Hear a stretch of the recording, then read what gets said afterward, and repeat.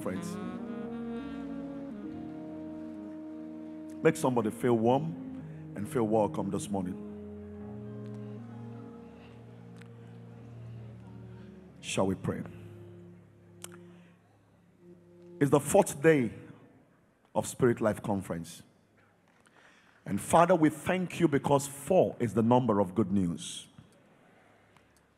We've not had any bad news. And this morning, we declare that the deluge of information, impartation, revelation, wisdom, and counsel will go to another level this morning in the name of Jesus Christ.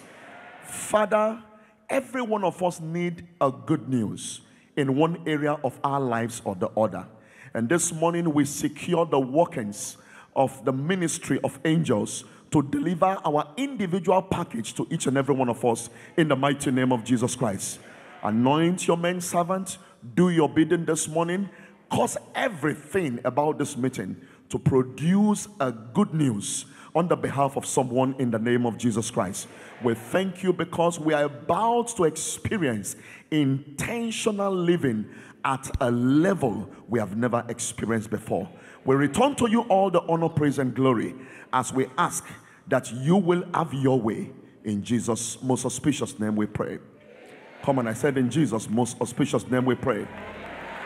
And on that note, I'm going to ask you to please join me as we receive the Lagos Metropolitan Gospel Choir. Would you put your hands together as we receive them this morning? Hallelujah! If you know that this is your season for impact, and you know that God is turning everything around for you, let me see you lift up those hands and shout unto God with a voice of triumph. Celebrate your God. He is worthy. Lord, we worship you.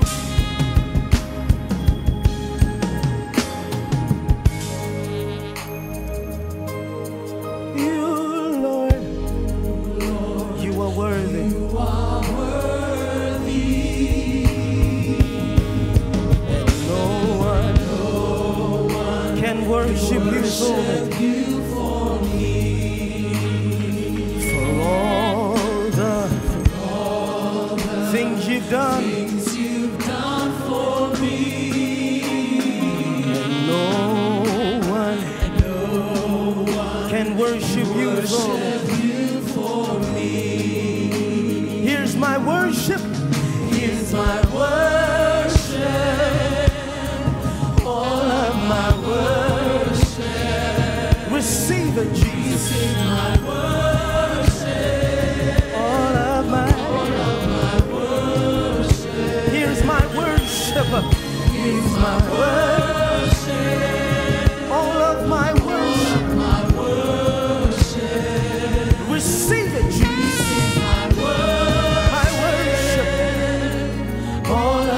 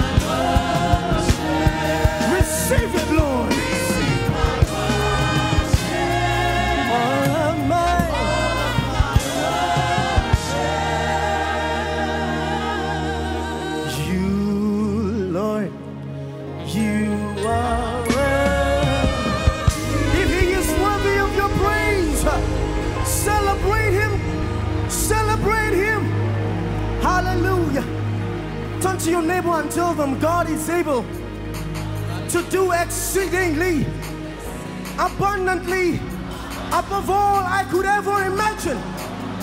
Hallelujah. He's able. Come on, put your hands together. Yeah.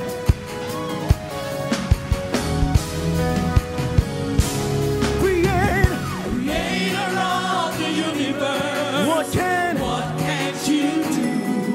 What can't you do? Jesus. Jesus. Name above every Name above the other name. What can't you say? What can't you say? Jesus. Come on. Put your hands together.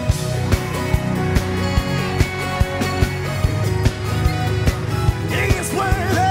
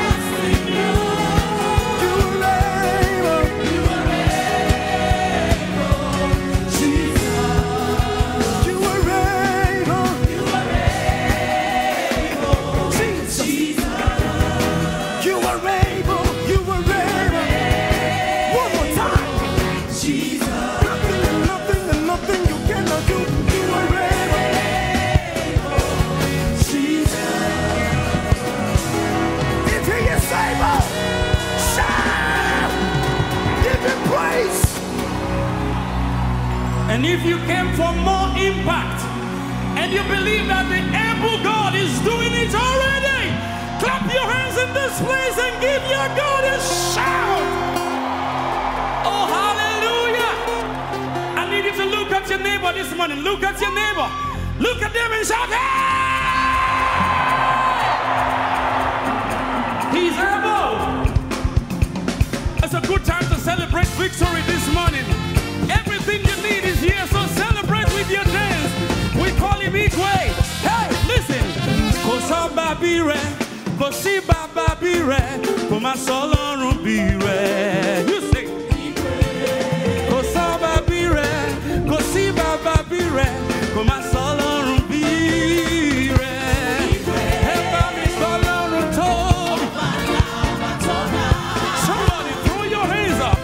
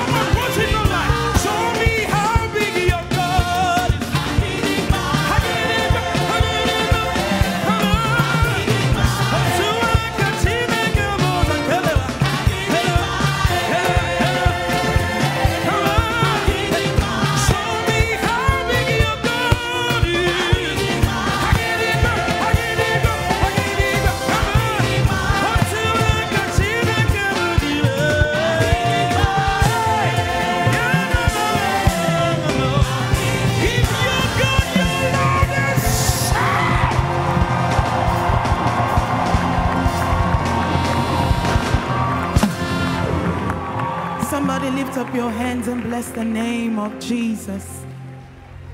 If you love him this morning, go ahead and tell him how much you do love him.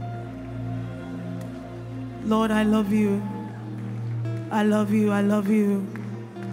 Oh, everything in me gives you praise, God. All that's within me worships you. Oh, God, we love you. We love you, God. Oh, we give you all the glory, Jesus. Thank you for what you're doing in this place. Thank you for the miracles, God. Thank you for the healing. The ones you've saved have come to worship you. The ones you've healed have come to worship you. The ones you blessed have come to say thank you. Ooh, the ones you've healed, we're here to say thank you.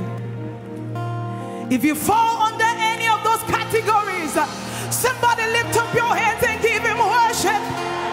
We are the ones that you've healed, the ones that you've raised, the ones that you've helped, the ones that you love, the ones that you love, the ones that you love. We worship you. The ones you've saved have come to worship.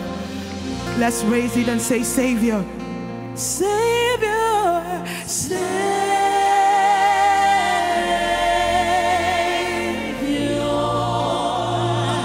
We worship you, Savior.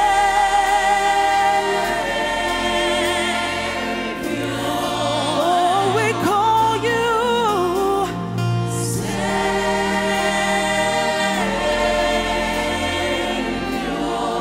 The ones you've saved have come. The ones you've saved have come to worship you. Ooh, the ones you've saved have come to worship you. I call you helper.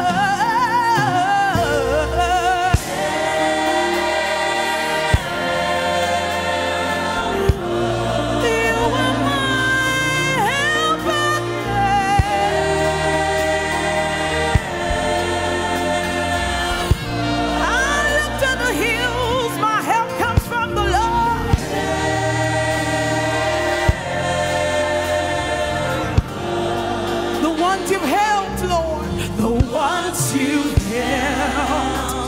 Have come to worship. Lift it up and say,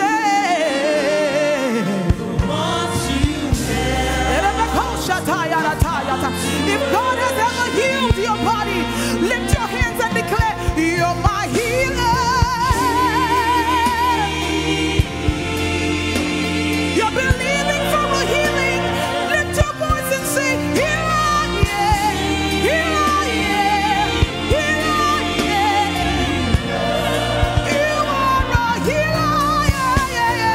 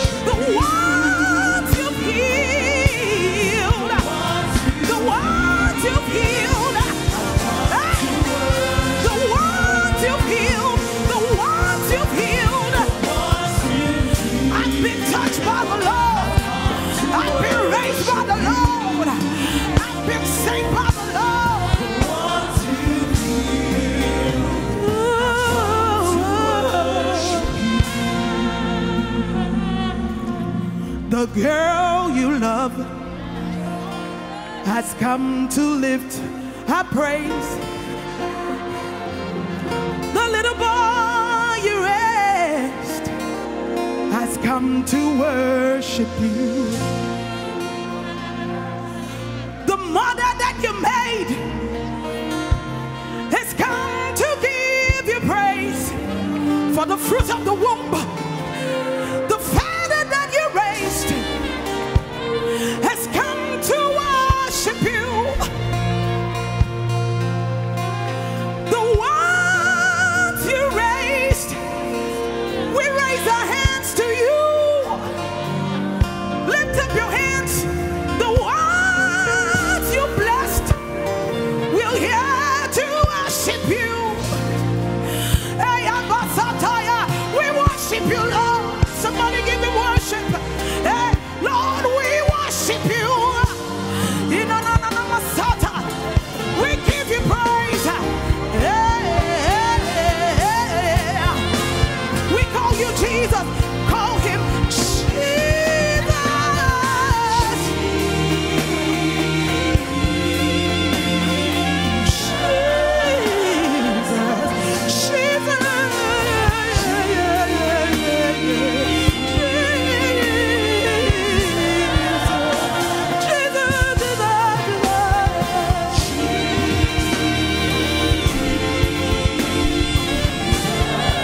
The ones you love come to worship you. The ones you love, you came and died for. The ones you love, you gave your everything for. Jesus, Jesus, Jesus, Jesus. Let's lift it up. Call that sweet name, Jesus, Jesus. Yeah.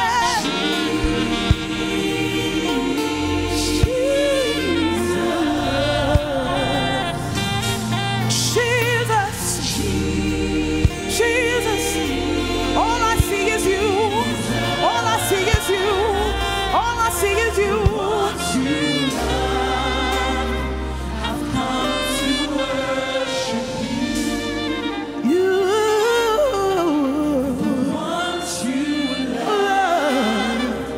Have come to worship at the center of it all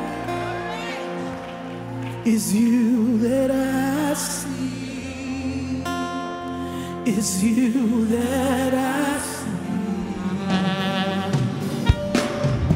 Oh, at the center of it all is you that I see, is you that I see. At the center of it all, let's raise it up. Hey, you captivate me, Lord. At the center of your beauty mesmerizes me, God.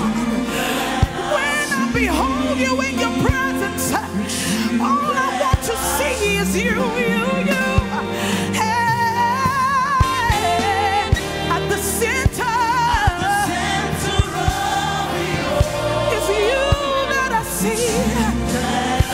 I'm so in love with you, God.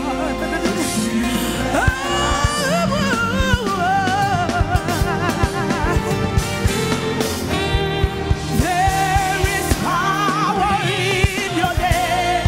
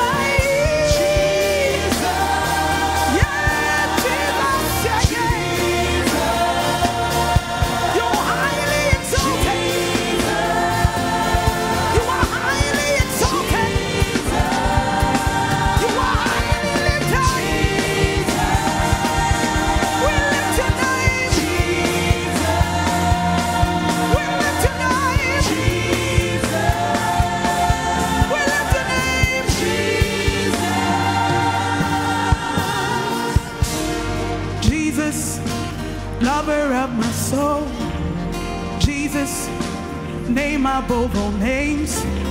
Jesus, Jesus, Jesus.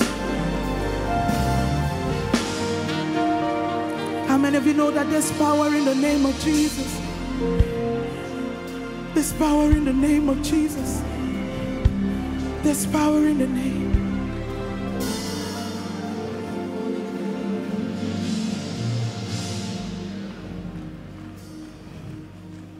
There is power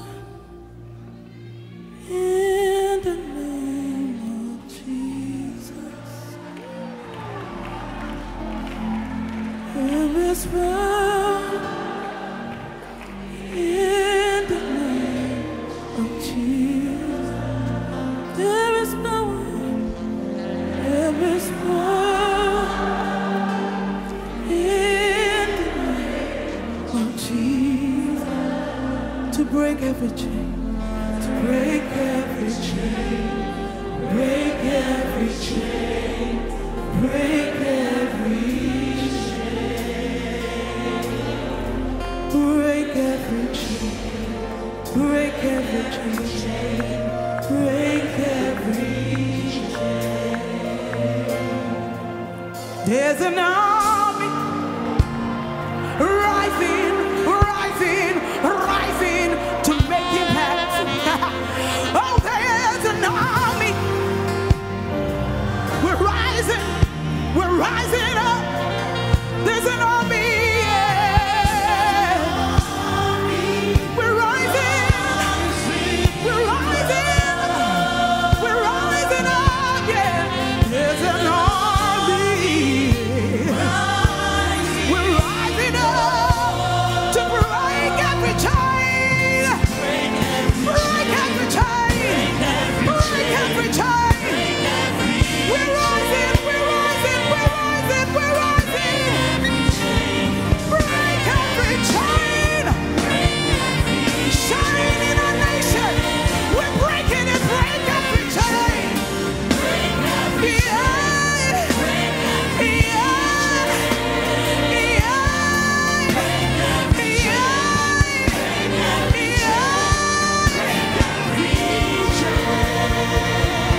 Oh, Jesus, Jesus, Jesus, Jesus.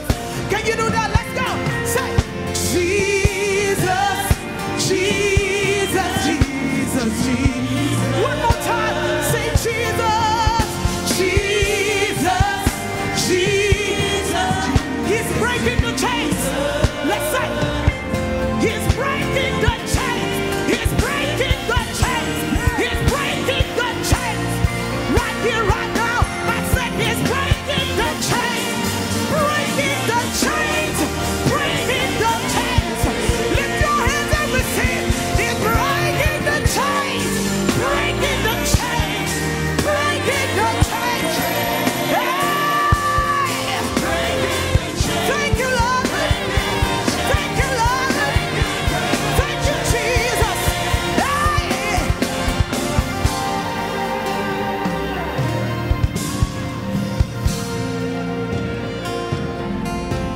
Do you hear the sound? Do you hear the sound? Do you hear the sound of overflow? Oh, we are going to worship Him prophetically right now. I hear the sound of overflow. I hear the sound of overflow. Tell your neighbor, I hear the sound of overflow. I hear the sound of overflow.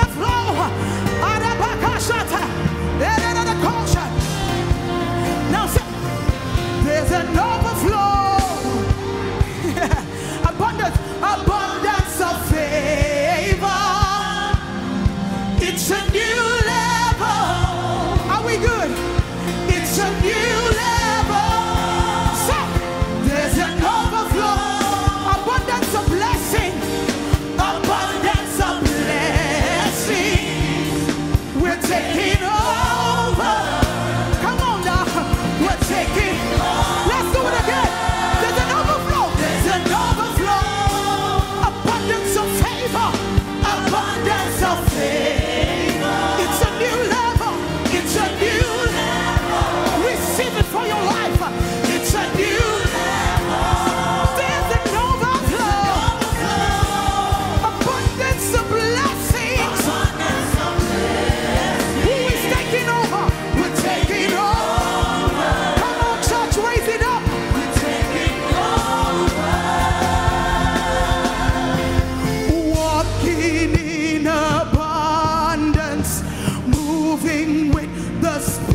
of the Holy Ghost. We are favored. Lift it up. We are walking in abundance. Walking in abundance. Moving with the speed. Moving with the speed.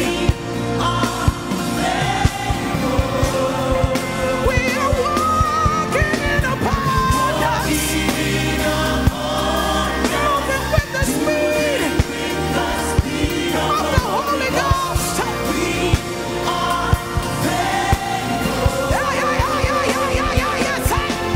It's a new level. It's a new level. It's a new level. It's a new level. It's a new level. It's a new level.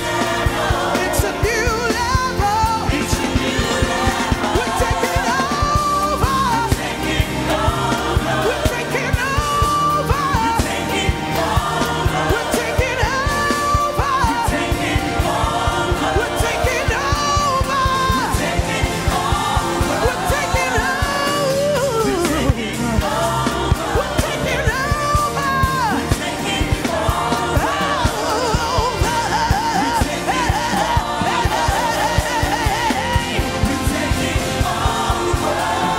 We are walking in abundance. We are moving with the speed of the Holy Ghost. You are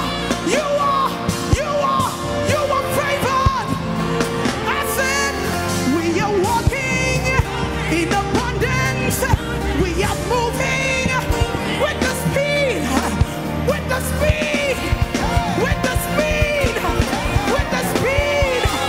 It's not by might, it's not by power. Moving with the speed of the Holy Ghost. We are favored.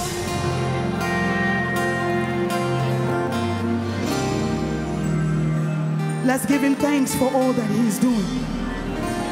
Let's give him thanks for what he's doing.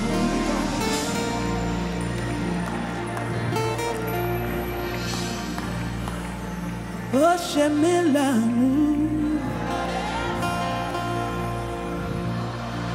Makbolongo.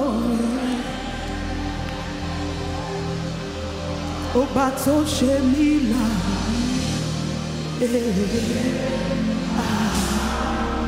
Makbolongo.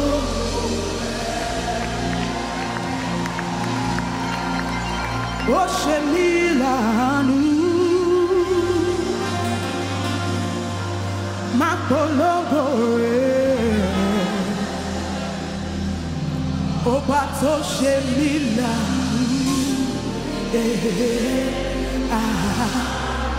Makbolongo. Lato Timoti.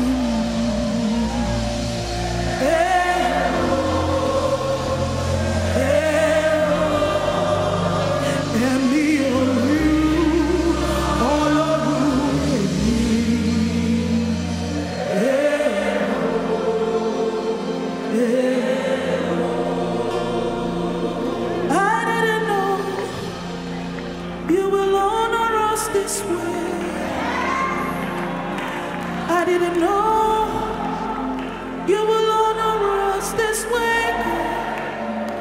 I didn't know you will honor us this way. You will honor us this way.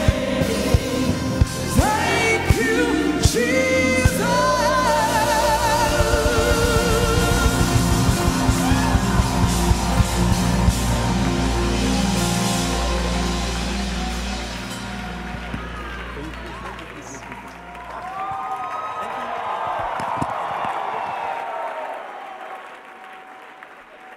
To the God of all impact, to the God of all power, to the God of all demonstration, to the God whose result is the splitting of the Red Sea, to the God whose result is causing spring to come forth of stone, to the God who speaks and his words resound in the places that the voices of men cannot reach.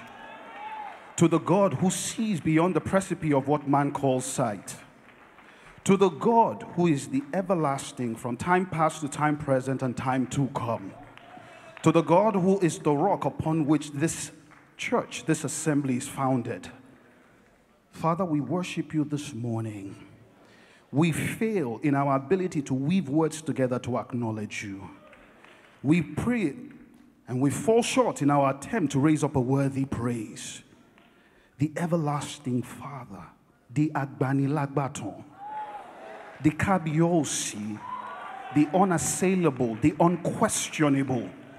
This morning, House on the Rock takes a few seconds to put together a worthy applause, a worthy praise, a worthy shout, a worthy acknowledgement, a worthy praise to the God who is intentional, to the God who is impactful, to our Redeemer and our Kingsman, our righteousness.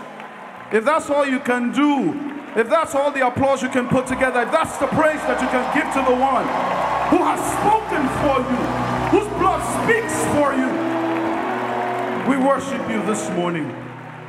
Blessed be the name of our Most High God. We pray that you accept our thanks and praises this morning in the name of Jesus. And the church said a big amen. So I'll enjoin you to please keep standing for a little while longer. I am convinced that this person that I'm trying to bring up now is one of the 4 and 20 elders. His ministry, his psalmist ability is unprecedented. Please, House on the Rock, join me this morning in a House of Rock appreciation as we bring up Minister Micah Stampley.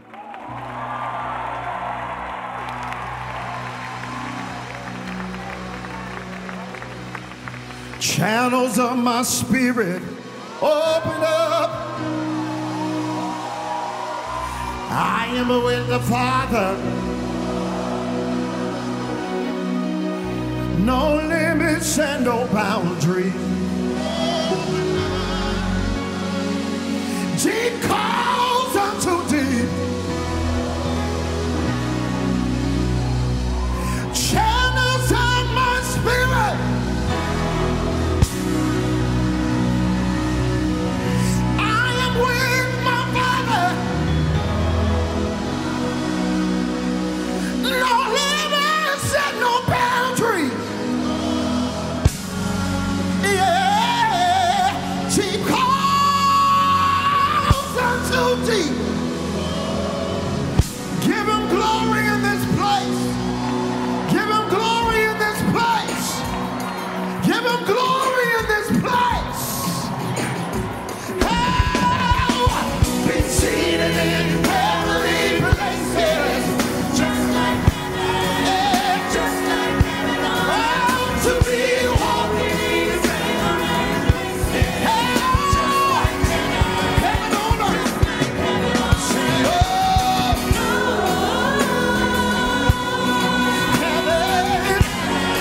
Heaven on earth. Let me hear you. Heaven. Sing it with me. The Spirit of the Lord is upon me. His anointing, it's empowering. The kingdom of the Lord is within me. And he's where? To the head. Yes, be seated in heavenly places. Yes. Just like heaven. Heaven on earth. Just like heaven. To be walking in his favor. Oh, just like heaven. Yeah. Just like heaven. Say, oh, heaven. Heaven on earth. Shout.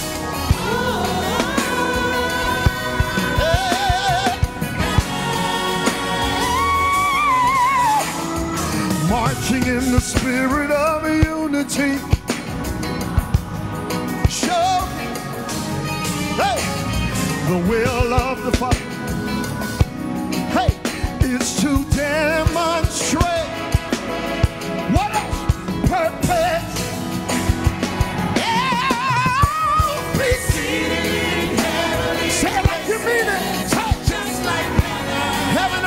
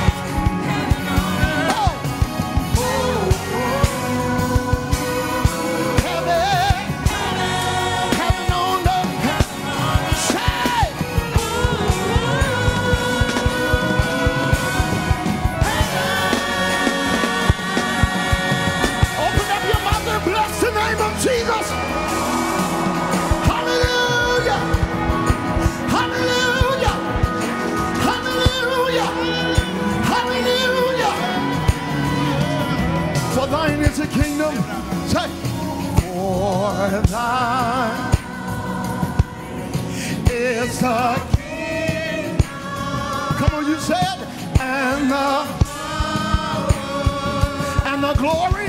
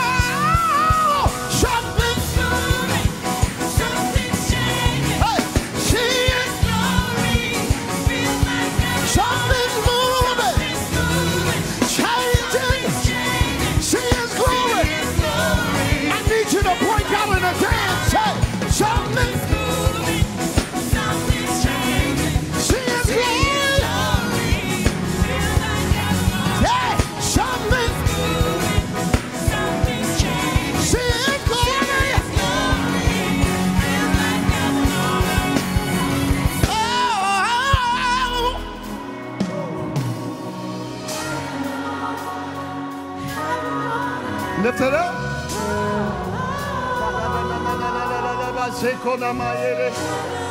Heaven on earth.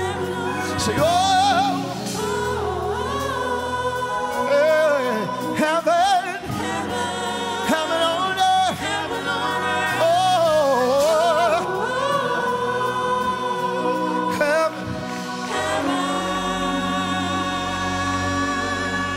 Call heaven down now. Open your mouth. Speak it over your life. Thy kingdom come. Thy will be done. Come on, lift it up. Open up your mouth. Thy kingdom come. Thy will be done. I give you permission to invade my life. I give you permission.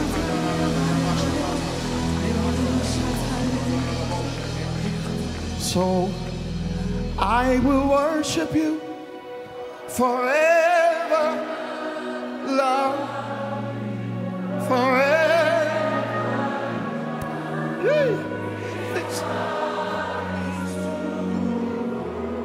Lift up your worship and say, I will worship you forever,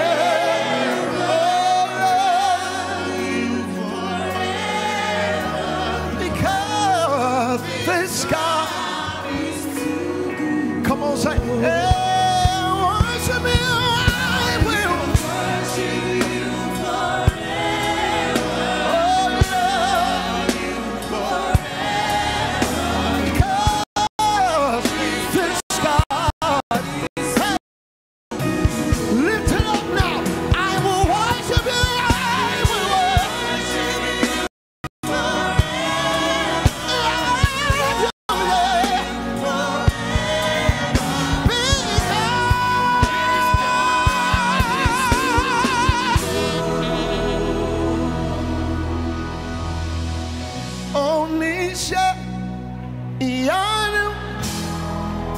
You're the God of awesome wonder. I've tasted of your power. Hey, I'll take no double. Hey, only share. I know you have shown me so much mercy. My eyes have seen.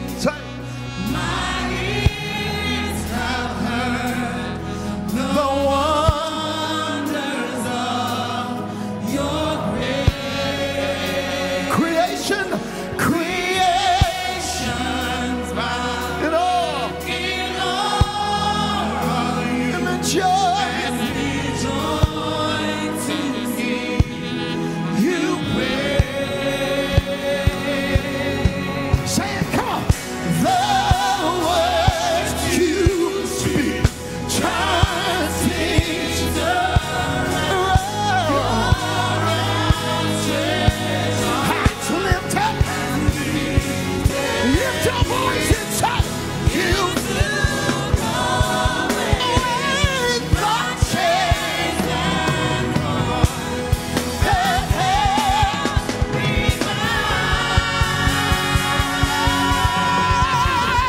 Oh,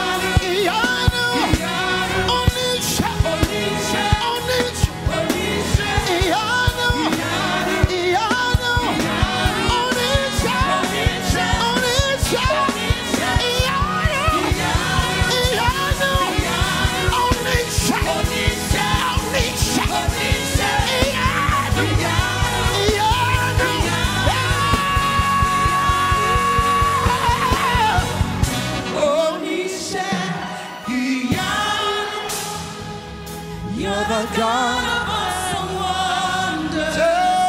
I've tasted of your power. Everybody in the room, lift it up. Say, so you have shown me so much mercy, much more than I deserve. Hey, one more time, say, hey God, you're the God of awesome wonders. Tasted of your power. Lift those hands up toward heaven and say,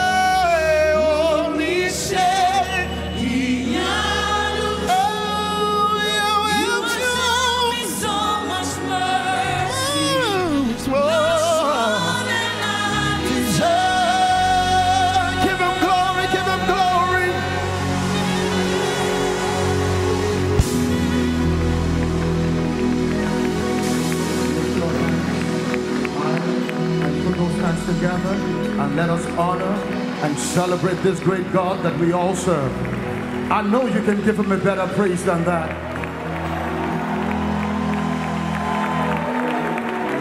Hallelujah. I'm going to ask that you please remain standing for just a brief moment. On board any ship or aircraft is a navigator. The navigator's responsibility is to ensure that the aircraft or ship stays its course. In this house, we have been blessed with one of the finest navigators who ensures that the destinies under his charge never veers off course. Not only is he a navigator, he is an aggregator. Not only is he an aggregator, he is a motivator. Not only is he a motivator, he is our pastor, our mentor. Others call him Pastor Paul, we call him Papa. House on the Rock this morning, please receive the Metropolitan Paul.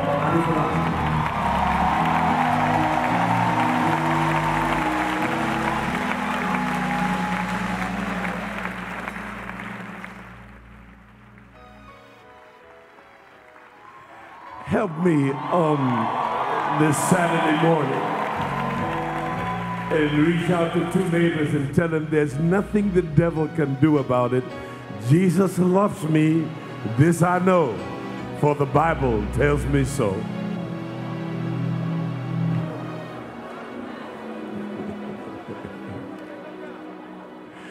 Do you sense his presence here mightily this Saturday morning? How many of you sense more than his presence? You also sense his glory. The distinction between the presence and the glory is that God is everywhere. But glory is when his presence is in manifestation. I believe that there's a miracle in manifestation in somebody's body right now in this building. There's a miracle in manifestation in somebody's business elsewhere in the country or in the world. There's a turning of favor in your favor.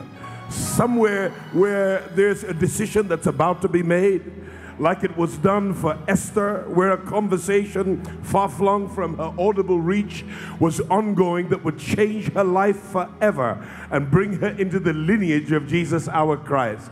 I think God is up to something so profound and so prolific in somebody's life.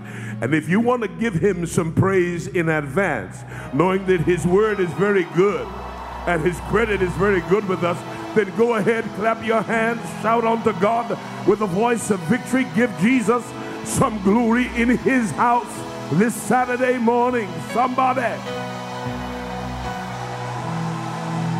Oh, I think you were doing that for the invisible God. But Jesus didn't remain invisible. He was the one that our forebears could touch and handle, could hold, could hear. Give him honor in his house. Is this not the Lord's house? Did he not pick you up, turn you around, heal your body, teach you how to run on? They put food in your belly, cloth on your back, roof over your head, vision in your heart, and then he installed himself in your being and in your body so that we can say with Paul, Christ in us, the hope of glory. So that when grief comes, glory happens anyways. When trouble comes, triumph happens anyways. Go ahead and love him a little bit more. And lift your hands quietly now. And having gone beyond the gates of his courtyard and come into the very presence of his temple, reach down into your inner core. He's not only our Father who is in heaven, he is our Father who is in us, in the fullness of the Godhead. And just thank him for the repose of Jesus Christ in you, through you. Real Christianity can't be lived by any man. The only person that can produce real Christianity is the one who lives in us and lives his life through us. Give him glory for that. And before you reach to your seats this morning, I want you to love on about 4 or 5 people. If you squeeze them, keep it holy. If you shake them, shake their hand off. But let them know how glad you are to be seated beside such a powerhouse full of God's glory. And we're going to get blessed together some more. God is awesome. Allow me to discharge with some important housekeeping this morning. And I can't wait till we get to the word. If you weren't here last night, oh my God. The sage came to Lagos. And the Colossus, with a constellation revolving around him, did something here quite profound. The Yorubas would say, "Odan konle." There's no way to say it in English. But maybe the way to say it is something happened in this room. I want to acknowledge some important pulpit guests who have come from far and near, and in no particular order. Please acknowledge the estimable presence all the way from Maranatha Covenant Ministries in the Middle Belt, Plateau State, the city of Jos, Bishop Jonas Katung. You're very welcome. Also from Jesus Dominion Mission in Warri, Delta State in the South, Bishop Pius Odioko. Also a special mention from the City of Refuge International Ministries, Bishop Oscar Osai.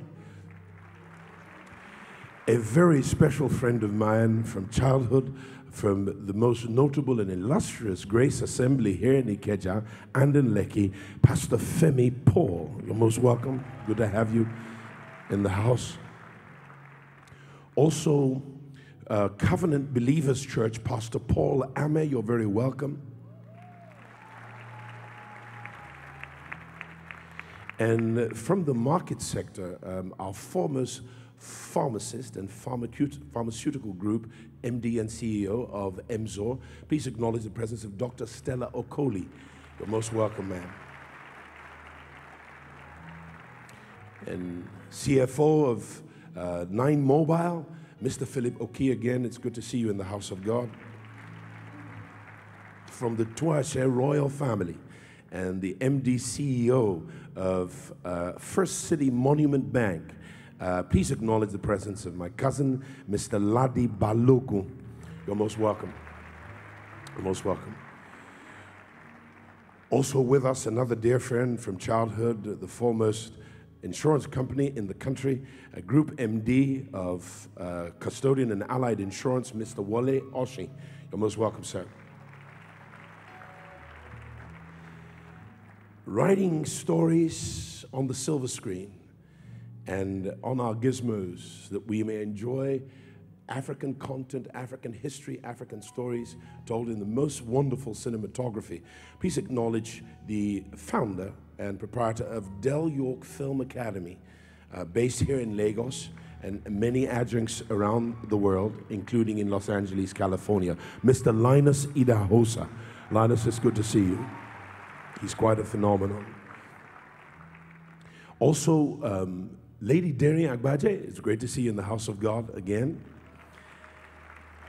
And I'm particularly delighted about this couple. I was fortuitously blessed to join them together as man and wife at a wedding ceremony somewhere in County Kent in the United Kingdom a few a few weeks ago, and they're very special to my heart. The young lady, as I would call her, she was the first donor to House on the Rock towards our first equipment 25 years ago. She emptied her bank account with all of, I think, 150,000 naira then, which is a lot of money. That's how we got our first monitors, our first microphones, and she's been a huge blessing to us in so many ways. I'm godfather to one of her children, and we've, as a family with her, we've weathered different storms together, and we deeply appreciate her. And I was profoundly astonished with joy when she told me that she had been suited by a dapper Don and Prince Charming. And I'll tell you his name. He's the Dia in Dia Fatimi Lane. And together, please acknowledge the most handsome couple in all of Nigeria, Mr. and Mrs. Kola and Bimbola Dia. Do stand. God bless you. You're very welcome.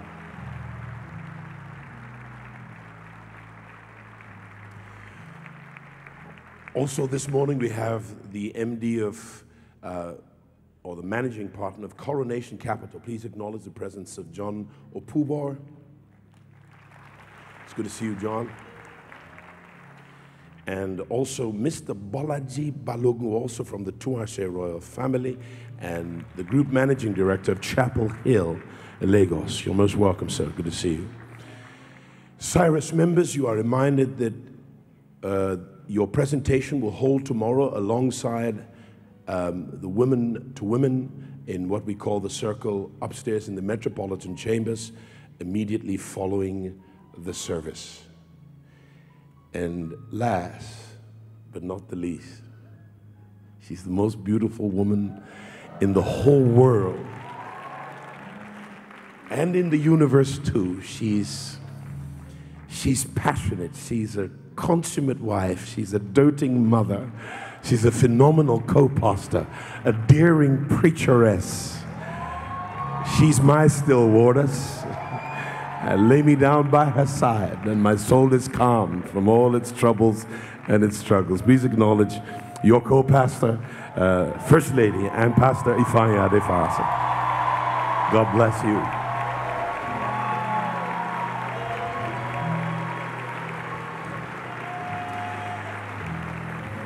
Oh, you can do better than that. My fried eggs tomorrow morning are going to taste better.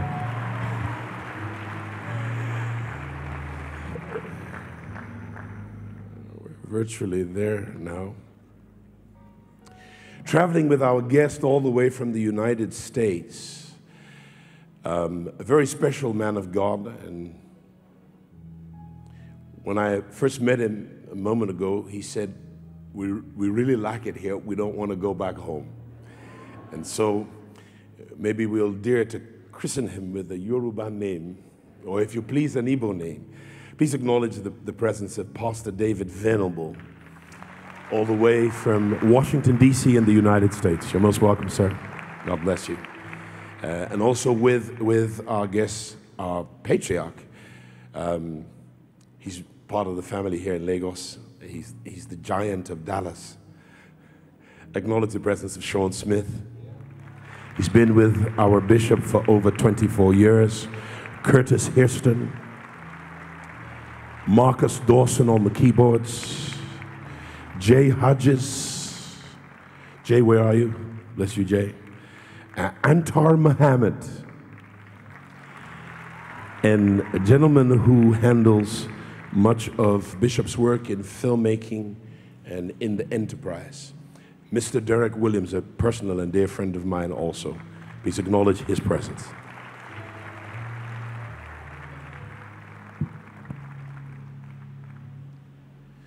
This man is the sage's sage.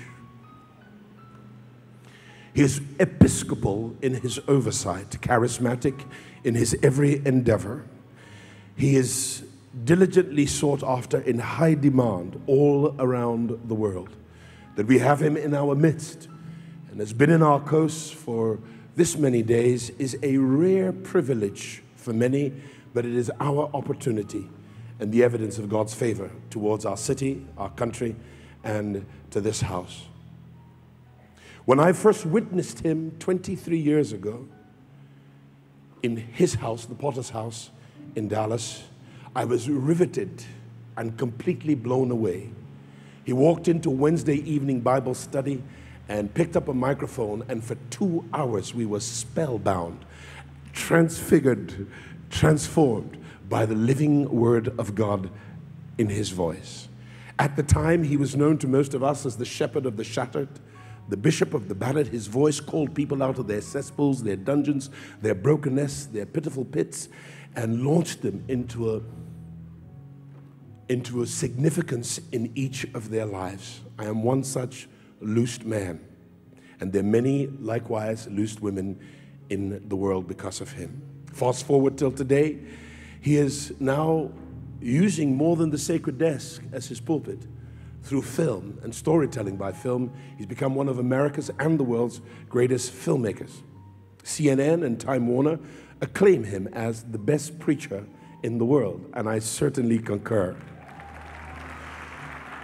On the New York Times best-selling list, he has scores and scores of phenomenal titles that when you read them, you feel like you're in his living room at his fireside, listening to the bishop's baritone himself.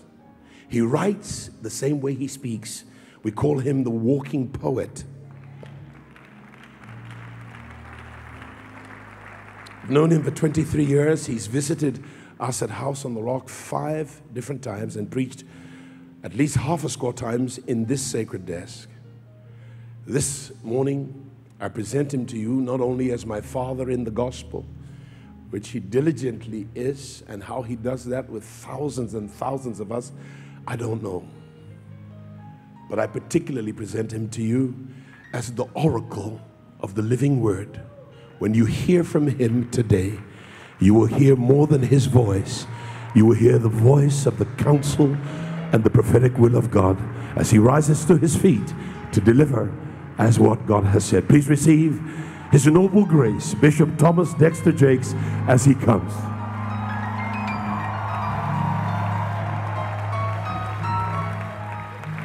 Clap your hands and give the Lord a praise, everybody.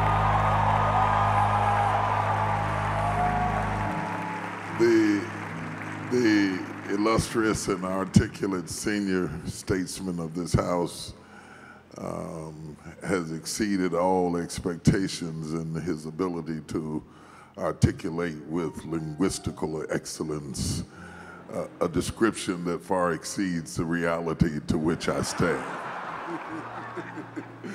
Give it up for Pastor Paul Adifers and his lovely wife, Yvonne. Let's celebrate them.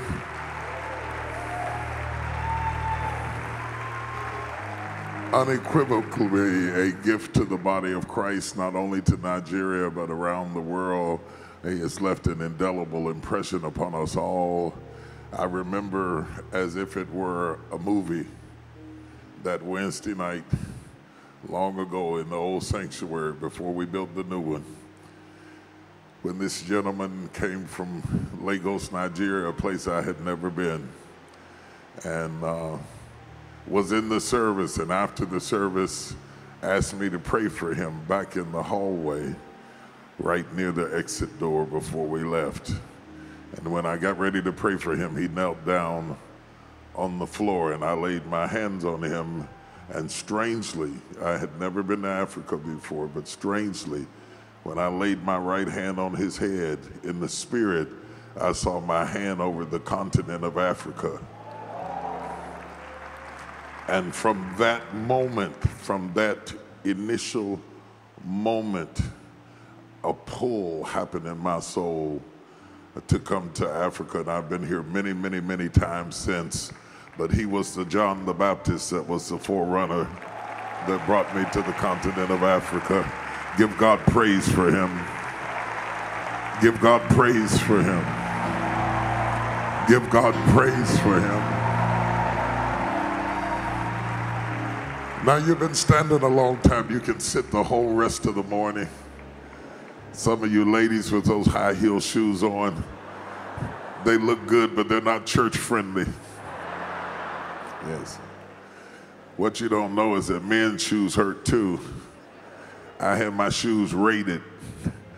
I have some shoes that are good for all day. I have some shoes that are good for 2 hours. After 2 hours, they turn against you. So I can't imagine how you all stand in those heels. Give God praise for the women in the house. Amen. Beauty is expensive.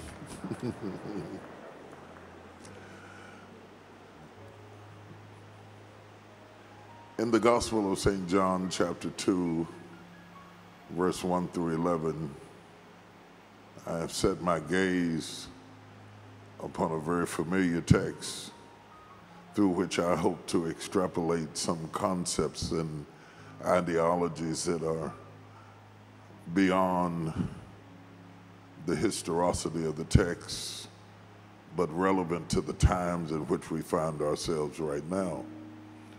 The task of the orator today is not just merely to exegete the text, but to take the text and make it applicable to the times in which we live.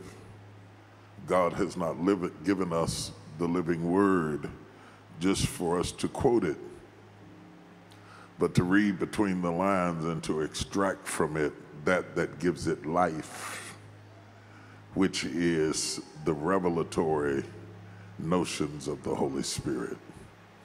I told you could sit the rest of the time, but I was wrong. I want you to stand one more time for the reading of the word. You can kick your shoes off if you need to.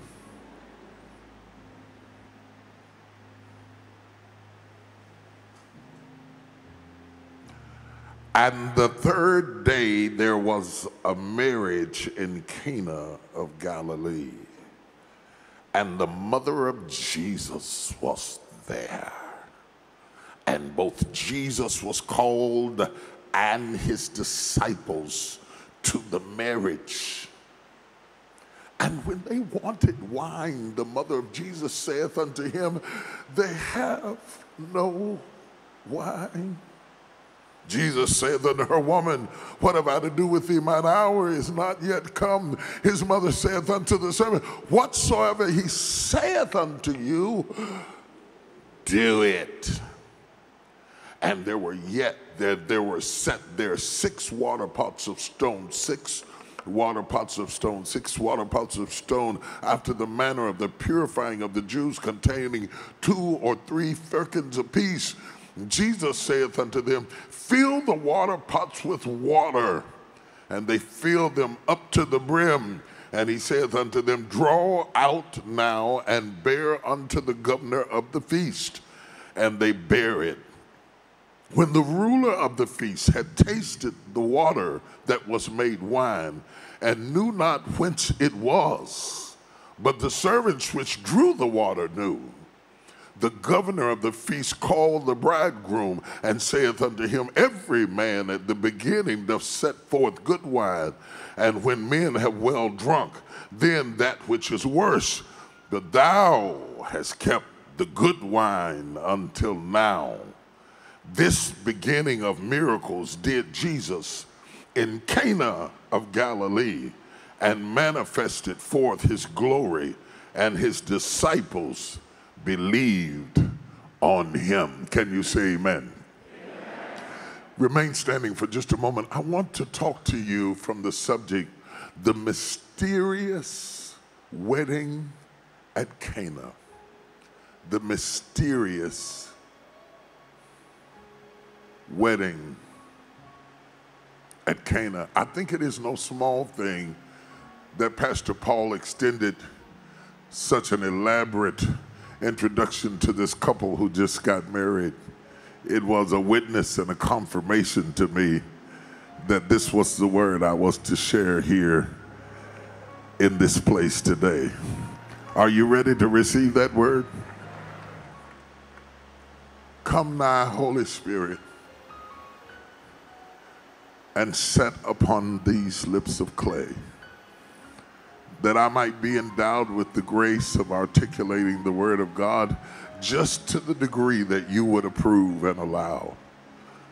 I thank you for your auspicious grace in which we stand today, humbled by the enormity of your passion toward something as puny as myself. Now, God, show your glory in that you can do so much with so little. In Jesus' name, amen. You may be seated. Wow. Wow. Wow. This particular scripture is quite interesting. It comes to us out of the Gospel of St. John. It lays before us the beginning of the miracles of Jesus Christ. But to limit it to just the beginning of the miracles of Jesus Christ is an injustice of massive proportions. Because it also reminds us that our whole chronological understanding of Scripture starts with the wedding. And from Eve being pulled out of the side of Adam through a master surgical procedure, birthing her into the earth realm, out of the womb of the man comes the woman, and out of the womb of the woman comes the family, and out of the womb of the family comes generations. All of it was in Adam. And so from Genesis, when God reveals unto us that we will never be able to be fruitful autonomously, that the only way we can have fruit is through our ability to connect. The marriage is the covenant through which we have connection, and God expresses his life-giving power through our unity, not our division. From Genesis chapter 1 to finally when Christ is brought to a mountain called Golgotha, and there they hung him high and stretched him wide until the sun refused to shine, and the earth got nervous and began to tremble, and the veil in the temple was rent from the top to the bottom. And the Bible says that the Roman soldier coming to Jesus, finding him already dead, a type of Adam being put to sleep, then he pierced him in his side. Here we see a second surgical procedure, and out of his side came the blood and the water, which is called the New Testament church, which is us. We came through his side like the first man, Adam, to the ending of all things, eschatology, in the book of Revelations, where we come to the marriage supper of the Lamb. The Bible is sprinkled throughout with weddings. Weddings of all types of descriptions, weddings of the patriarchs and weddings of the prophets, weddings where prophets married prostitutes, and weddings where men worked for 14 years to earn the right to have a bride. The Bible is littered with weddings as an expressive device through which we might better understand who our God is. For our God is all sufficient. He is male enough to be our Father, and yet he is female enough to be the breasted one. And it takes us coming together to express his oneness. And out of us coming together to express his oneness, life emerges, because we have described our God through our union. It is nevertheless ironic that we have come to the second chapter of the Gospel of St. John and stepped into a wedding of such massive proportion that it starts the miracle-working power of Jesus Christ. And yet, as powerful as this wedding is, none of the synoptic Gospels mention it. Not Matthew, not Mark, not Luke. None of them even refer, not one time, to the mysterious marriage at Cana. And yet we know that they were there because it is recorded in the Gospel of St. John that the disciples attended the wedding with Jesus and say nothing about it at all. Isn't that mysterious? Isn't that odd that they would be witnesses, eyewitnesses nonetheless, to Jesus turning water into wine, and yet they say nothing about it? Only the Gospel of St. John mentions this particular miracle, and yet it is the impetus from which all other miracles will come, much like all humanity is inspired through the impetus of Adam marrying Eve, and all of us are either in the first or the last man, Adam, emerging out of two weddings. And the first miracle is a wedding. And yet Matthew, Mark, Luke, and John, Matthew, Mark, and Luke say nothing about it at all. Matthew, Mark, and Luke are preoccupied with proving in the early impetus of their texts. Can I take my time today? They are preoccupied with proving the authenticity of Jesus Christ and his right to the throne. They discuss his earthly lineage so that they might legitimize the authenticity to the fact that he is the King of Kings and the Lord of Lords and the mighty God and the I Am of Israel. They prove that he is a descendant of David, who we talked about last night. They prove that David, moving to the throne, has now sired a son through generational lineage that is eligible to inherit the throne because the switch of the Old Testament hit the light of the New Testament. For every light in this building is controlled by a switch. And what I preached about last night was the switch, and what I'm talking about today is the light. Do you hear me?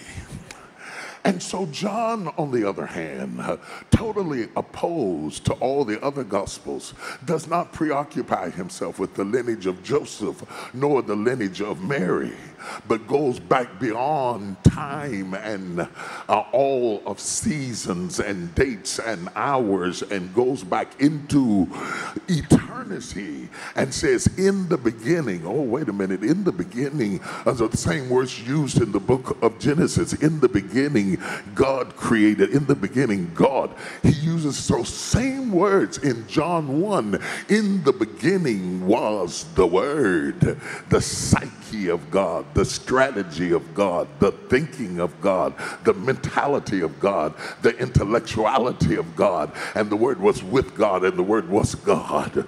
What a high and lofty idea. He is not tying Jesus to any earthly king or earthly patriarch or earthly man. He ties Jesus back to the divine so that we might understand that that which we behold is not just of flesh and blood, but has appeared out of the mind of God, that the mind of God has wrapped itself up in flesh and dwelt among us, that God took his thoughts and wrapped them in a body and came through the womb of a woman to obey the law, that man that is born of a woman, you see, the woman is the legal entry from eternity into time, and God decided not to break his own law, but humbled himself and became born of that which he created, stepped from eternity down into time, and appeared through a virgin, and appeared amongst us in Bethlehem, and the Word was made flesh. The abstract was made concrete. The invisible was made visible. The intangible was made touchable. The thought appeared in matter and mass and form and muscle and cell and tissue and blood and bone, and we beheld the wonder of his glory, the only begotten of the Father, not just David, of the Father, not just Abraham, of the Father. We beheld the wonder of his glory, Emmanuel, God tabernacled with us. God living amongst us, God dwelling amongst us, God walking amongst us. And from this high pinnacle of John chapter 1, whereby we see the divinity of Christ, we go from this high mountainous understanding of the theophany of God and the power of God and the presence of God and the Spirit of God and the illustrious grace of God and the carnation of God himself, from that in chapter 1 to a party in chapter 2. From such a high incline to such a steep recession, how did we go from the oracles of heaven to people dancing in a party? The arc of the story between chapter 1 and chapter 2 is so graphic that these two chapters seem polarized one from another. One so divine that no flesh can touch it, and the other so fleshly that we struggle to see the divine. If you wonder where I am stuck in between chapter 1 and chapter 2, showing the massive transition from eternity into time. If we were shooting a film, then chapter 1 would be scene 1. Chapter 2 would be scene 2, and it is so strange that we go from one scene of absolute holiness to another scene where we are at a party, listening to music, getting our groove on, and drinking wine. And yet the same God that is in chapter 1 is just as much God in chapter 2. The same God who sits on the circle of the earth and has all power in his hand is the same God that got invited to a party that has lasted 3 days. Look at your God, his flexibility, his ability to be ambidextrous. He shows up in his divinity in chapter 1. He steps into his humanity in chapter 2 without eliminating his auspicious grace. He is just as much God in chapter 2 as he is God in chapter 1. Whether he is wrapped up in the arms of angels or whether he is surrounded by guests at a party, he still is who he is. The absolute one. The I am that I am, the invincible God, the shield, the buckler, the bulwark, the mighty God, the everlasting Father, the Prince of Peace, the kinsman redeemer, the day star, the consolation of Israel, Elohim, El Shaddai, Jehovah Sikkenu, Jehovah Rohi, Jehovah Manna. I am talking about your God. The lily of the valley, the bright and morning star. He is the light, and in him there is no darkness at all. He is wisdom. He is the ancient of days. He transcends time and eternity. He is the Lion of the tribe of Judah, and yet he is the itty-bitty Lamb of God. That same God who expresses himself in all of his divinity shows up in scene 2 at a party that looks like a club. In other words, he is so high that you can't get over him, and so low that you can't get under him. In other words, he is the God of the eternal, and yet he is the God of the earth. He reaches. If I make my bed in hell, he is there. If I take the wings of the morning and ascend to the uttermost parts of the earth, he is there. Whether he is God in chapter 1 or a member at a party in chapter 2, he never loses his essence, his integrity, his ability, his majesty, his royalty, his power, his omnipresence, his omniscience, his omnipotence. He is still God. Whether he is wrapped in glory or wrapped in flesh, he is still God. Whether he is wrapped in divinity or put on a wedding gown, he is still God. Whether you're in the mountain or in the valley, he is still God. Whether he's on the Mount of Transfiguration or wrestling with a demon in the valley, he is still God. From your highest exaltation, he is God.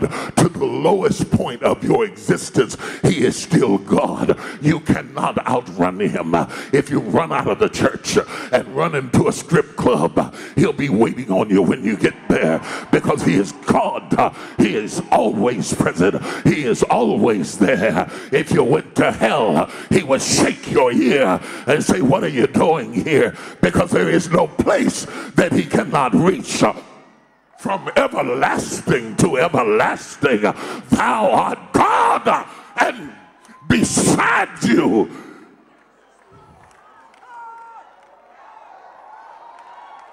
there is no other. So I wonder in my mind, as we embark upon the mission of discussing John chapter 2, why have we taken the time to mention this wedding? Normally at a wedding, it is the bride and the groom that is heralded. And yet we are at a wedding and denied the name of the bride and the groom. It appears that who the bride and the groom are is not as important as who the guest is. Oh, I would to God that we would get to the point that we would give up making our name great for making his name great.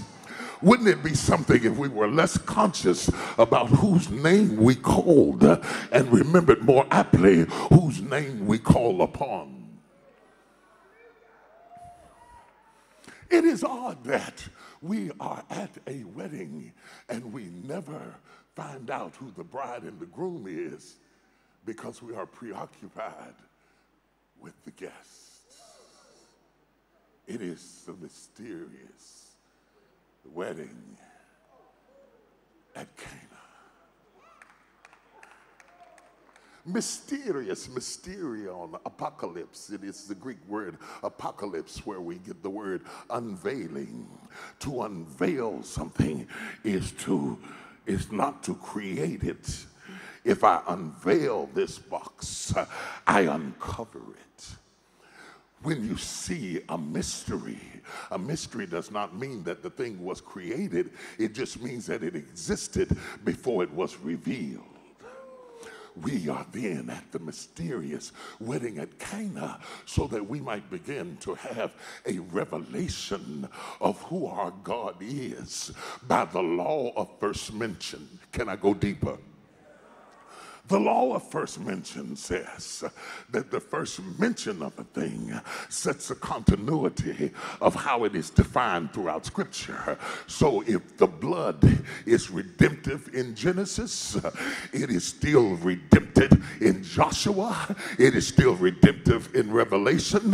Whether it's Rahab holding out a red cord, or whether it's a woman with a bleeding womb touching the hem of his garment, the blood never changes character from chapter to chapter to chapter. This continuity expresses the strategy of God.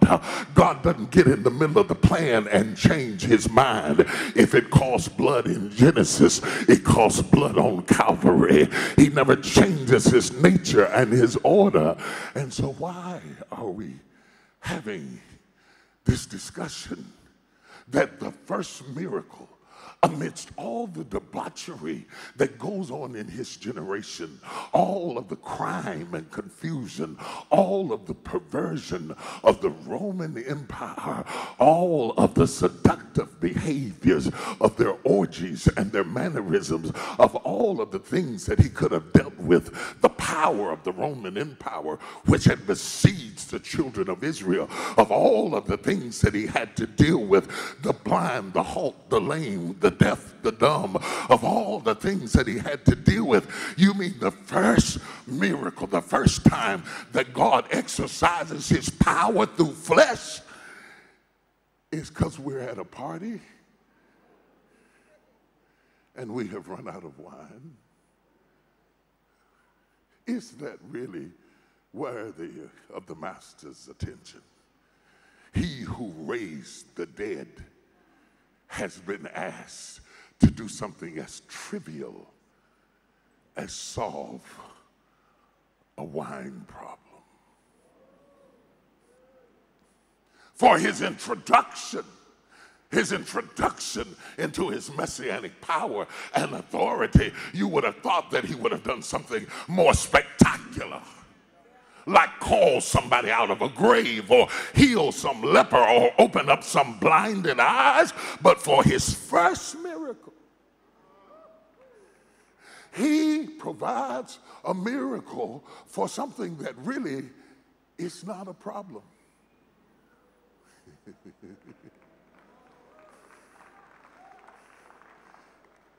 He stretches the muscles of his divinity for an inconvenience.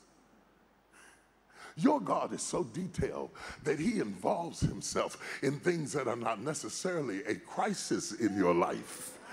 He is so caring and concerned about you that he cares enough about your inconvenience to extend his power to a circumstance that is neither life-threatening nor life-altering, and yet he involves himself in that which is mundane, though he is masterful.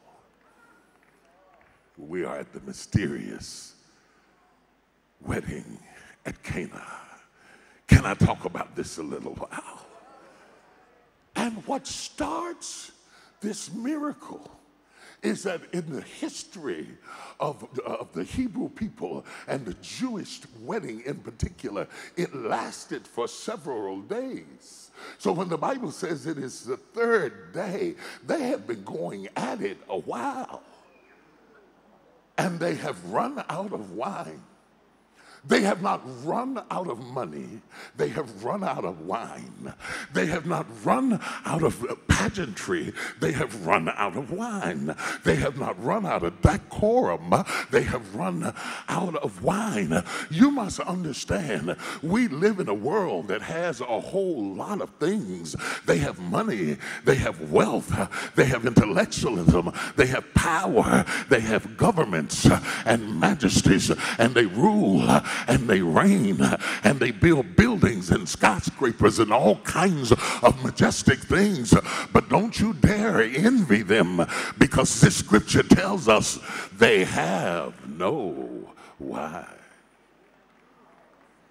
Do not weaken the power of this statement, they have no wine, because this is the statement that provokes the move of God. God will not move until you recognize that those who seek to intimidate you may have a lot of things that you do not have. But I came to tell you this Saturday morning that they have no wine. They may have a company, but they have no wine. They may have a position, but they have no wine. They may have authority, but they have no wine. They may be your supervisor, but they have no wine. They may be more attractive, but they have no wine. They may be more influential, but they have no wine. Mary rushes in the room and tells her child, Jesus, we got a problem. They're having a party, but they have no wine. She comes to Jesus to confess that they are dancing without wine. They are partying without wine. They are laughing and celebrating and touching each other and enjoying each other. And it looks like they have it, but they have no wine.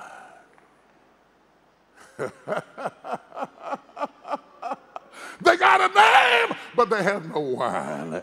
They got influence, but they have no wine. See, some people, maybe some in here, you're so impressed with your accomplishments, but the truth of the matter, it doesn't matter how much you have accomplished if you have. They have no wine. And I'm going to talk about 3 points, and I'm going to be out of your way. And the first one is going to be time.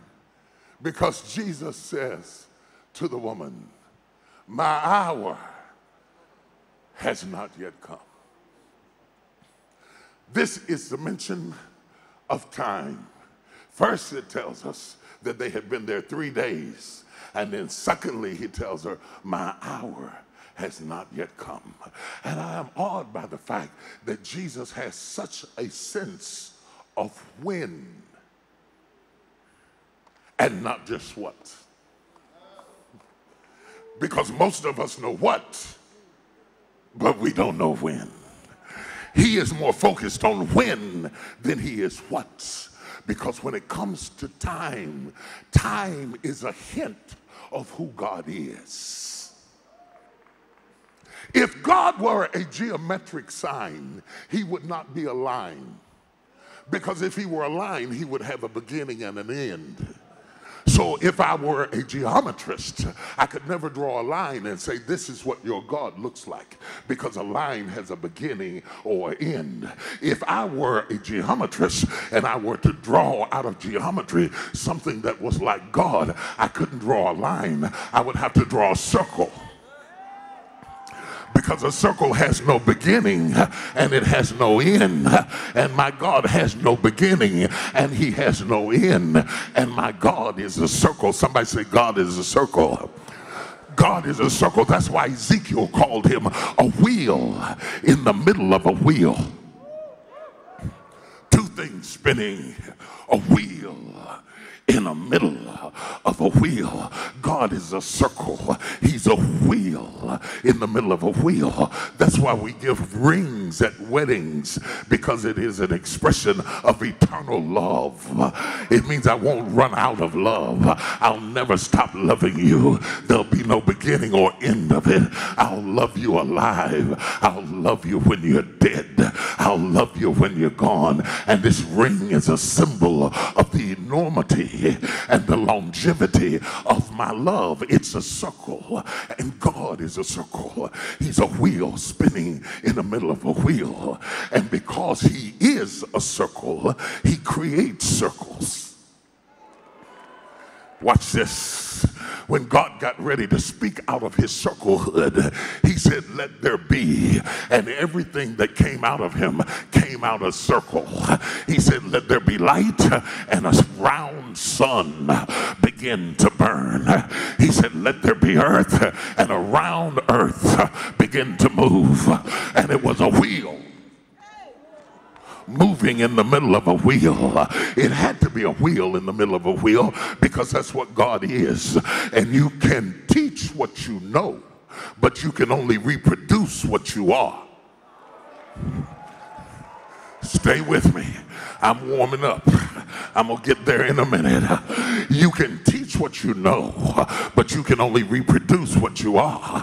I could teach Mandarin, but I'm not Chinese.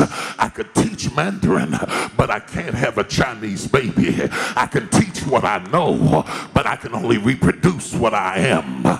God is a circle. So when he reproduced circles. Y'all don't hear what I'm saying. He reproduced circles, and circles are cycles, and cycles are systems, and systems are seasons. And the evening and the morning was the first day. Because all that defines time itself, Micah, is the rhythm of the circle. It is the rhythm of the circle that determines day and night and winter and summer. It is the rhythm of the spinning of the circles that creates time. And if you opened up an old-fashioned watch and took the face off of it, you would see all that man did was imitate what God did, was put wheels in the middle of the wheel, and the spinning of the wheel determines the time. And so when you're talking about time, you're talking about rhythm, because rhythm and time are synonymous. Rhythm, time, has a rhythm, and rhythm has a time, and God has a rhythm, and he put a cycle in the earth, and he put a circle in the sun, and he put a cycle in the woman, and the woman has a cycle because she's a circle, and her cycle determines her ability to give birth because God is the master of time. Are there any sisters in here? God has a circle in you. He has a cycle in you, and the cycle is determined by time because God has a rhythm. Oh, wait a minute. God has a rhythm. God has a rhythm. I just felt my wrist. My wrist has a pulse. Means blood has a rhythm. I'm alive because there's a rhythm in my blood. If I feel my chest, it feels like a drummer lives in my chest because my heart has a beat and my heart has a rhythm, and the rhythm produces the cycle so that the blood that's in my finger ends up in my toe because it's all making a circle, the same blood over and over again. So when God created me, he created a cycle and a circle and a system and a rhythm, and God has a rhythm. And if you're going to walk with God, you got to walk in rhythm because God has a rhythm and he moves in a rhythm. If you catch the rhythm, nobody can curse you. If you catch the rhythm, nobody can stop you. If you catch the rhythm, nobody can block you because God has a rhythm. And once you understand the rhythm, you know when it's your time. No devil in hell can stop you because you know when it's your time. No demon can oppress you because you know when it's your time. Woman! My hour has not yet come. I know exactly when I'm supposed to do this. You are asking me to show myself out of season. Oh my God. I knew he was a God in season. But this text reveals to me that he is a God out of season. That sometimes God will move in spite of the season. So you can't say I'm too young for God to use me. And you can't say I'm too old for God to use me. Because if God says you're going to have a baby, wrinkled knees and all, you're going to have a baby. If God says you're going to sire a son, impotent or not, he will give you life. God told Abraham, you're going to bring forth a son. And he waited till his body was dead. And he waited till there was no Viagra. And he waited till he couldn't get a prescription. And he said, I'm going to show you how powerful I am. I'm going to resurrect your organ. I'm going to give you a seed. I'm going to give you a seed. So the seed that passed through Abram was from God. How do you know that? Because thousands of years later, Jesus would come forth and say, I am the seed of Abraham.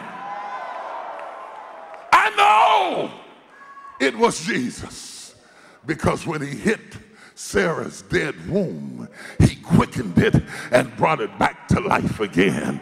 I know it was Jesus because he came in due season, in due rhythm, in due time, in due time, in due time, in due time, in due time, in due time.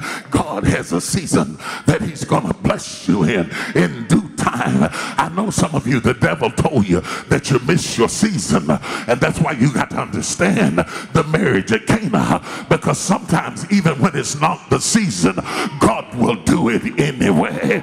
Oh my God, I feel a praise about to break out in this room, because God's going to bless some people out of season.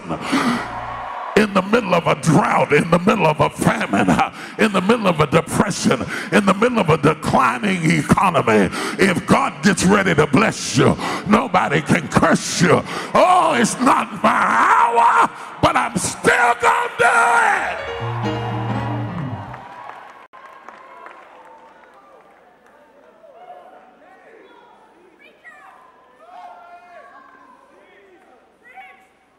I need you to help me preach this message. 10 touch 9 people and tell them, it's time, it's time, it's time, it's time.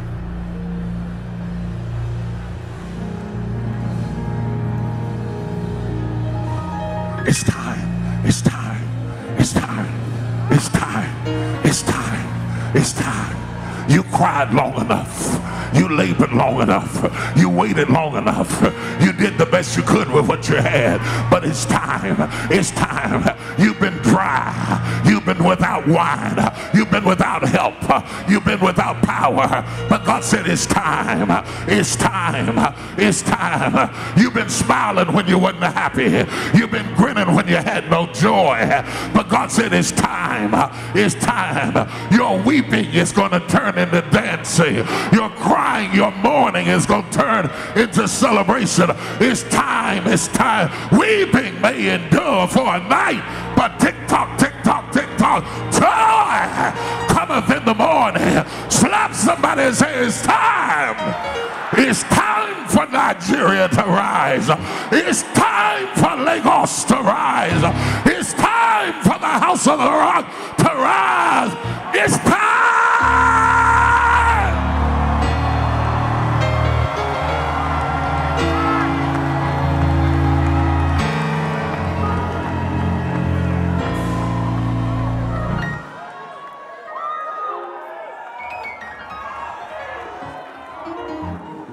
Yeah, if you don't own this, you might as well leave now. If you don't settle in your mind it's time, then nothing else I got to say is going to help you. If you keep walking around with your head down feeling sorry for yourself, waiting on somebody's benevolence to come along and get you, you are not ready for me to preach to. I want to talk to somebody who understands that it's my time, it's my season, it's my hour. I have rotated long enough. Tick-tock, tick-tock, tick-tock, tick-tock, tick-tock, tick-tock, tick-tock, tick-tock, tick-tock, tick-tock, tick-tock, tick-tick-tick, tick-tick-tick-tick-tick, tick-tick-tick-tick-tick-tick. Holy Ghost said it's time. Holy Ghost said it's time. Somebody shout out to God.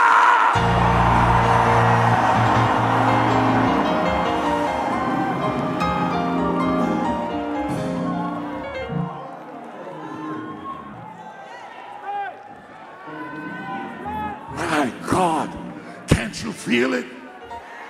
Something is about to happen. Don't you know it in your spirit? Something is about to happen. Haven't you been holding on when the devil said let go? It's because something is about to happen. You've been waiting on it, but here it is. Something is about to happen. I would have fainted, but something was about to happen. I almost died.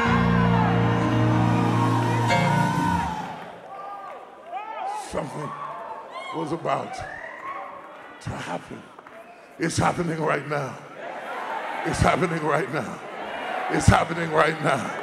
It's happening right now. It's happening right now. I say it's happening right now.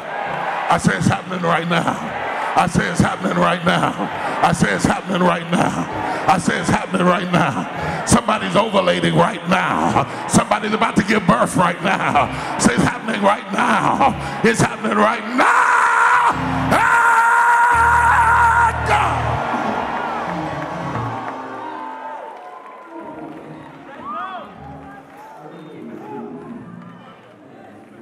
And then there is the mysterious conversation that occurs at the wedding. Mary walks in the room and she says, they have no wine. And he basically says, no, my hour has not yet come. And she acts like she's deaf. She doesn't argue with him. She doesn't try to convince him. She doesn't speak back to him. She just turns to the servants and says, whatever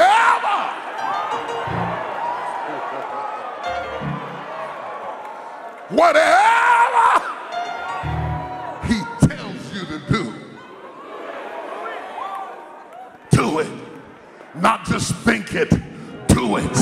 We talked about thinking yesterday. We're moving from thinking to doing. I'm not not going to keep it in my head. I'm going to bring it in my life. I'm going to do it. I'm not just going to shout about it. I'm going to do it. I'm not just going to preach about it. I'm going to do it. Slap your neighbor and say, do it. It might not make sense, but do it. You might not have all the capital, but do it.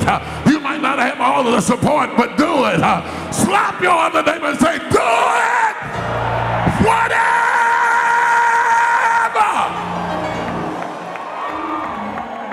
Whatever he tells you to do, do it. Do it. Do it. Now somebody say, do it. If you're going to build it, do it. If you're going to be it, do it. If you're going to move, do it. If you're going to buy it, do it. Somebody shout, do it.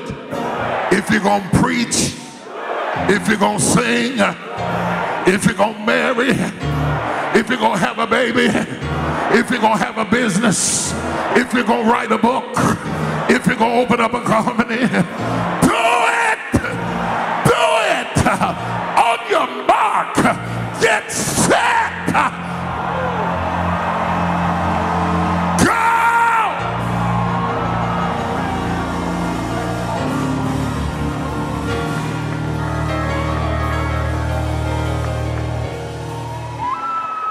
So I want to go sit down. I want to go from time to talent. This woman, oh, y'all ain't gonna like this.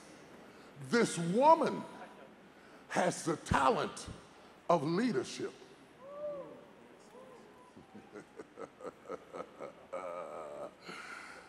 You can't do nothing with her. She took control of the whole room. She assessed the problem and found the solution and executed the plan. She ignored the rejection. That's a sign of a leader. When you can find the problem, find the solution, execute the strategy, and ignore the distraction, you are a leader. I don't care what they say. I don't care what they think. I don't care how they act funny. Leadership is determined by your ability to bring about change. Some of you have the talent of leadership. It is a talent. It is not a degree.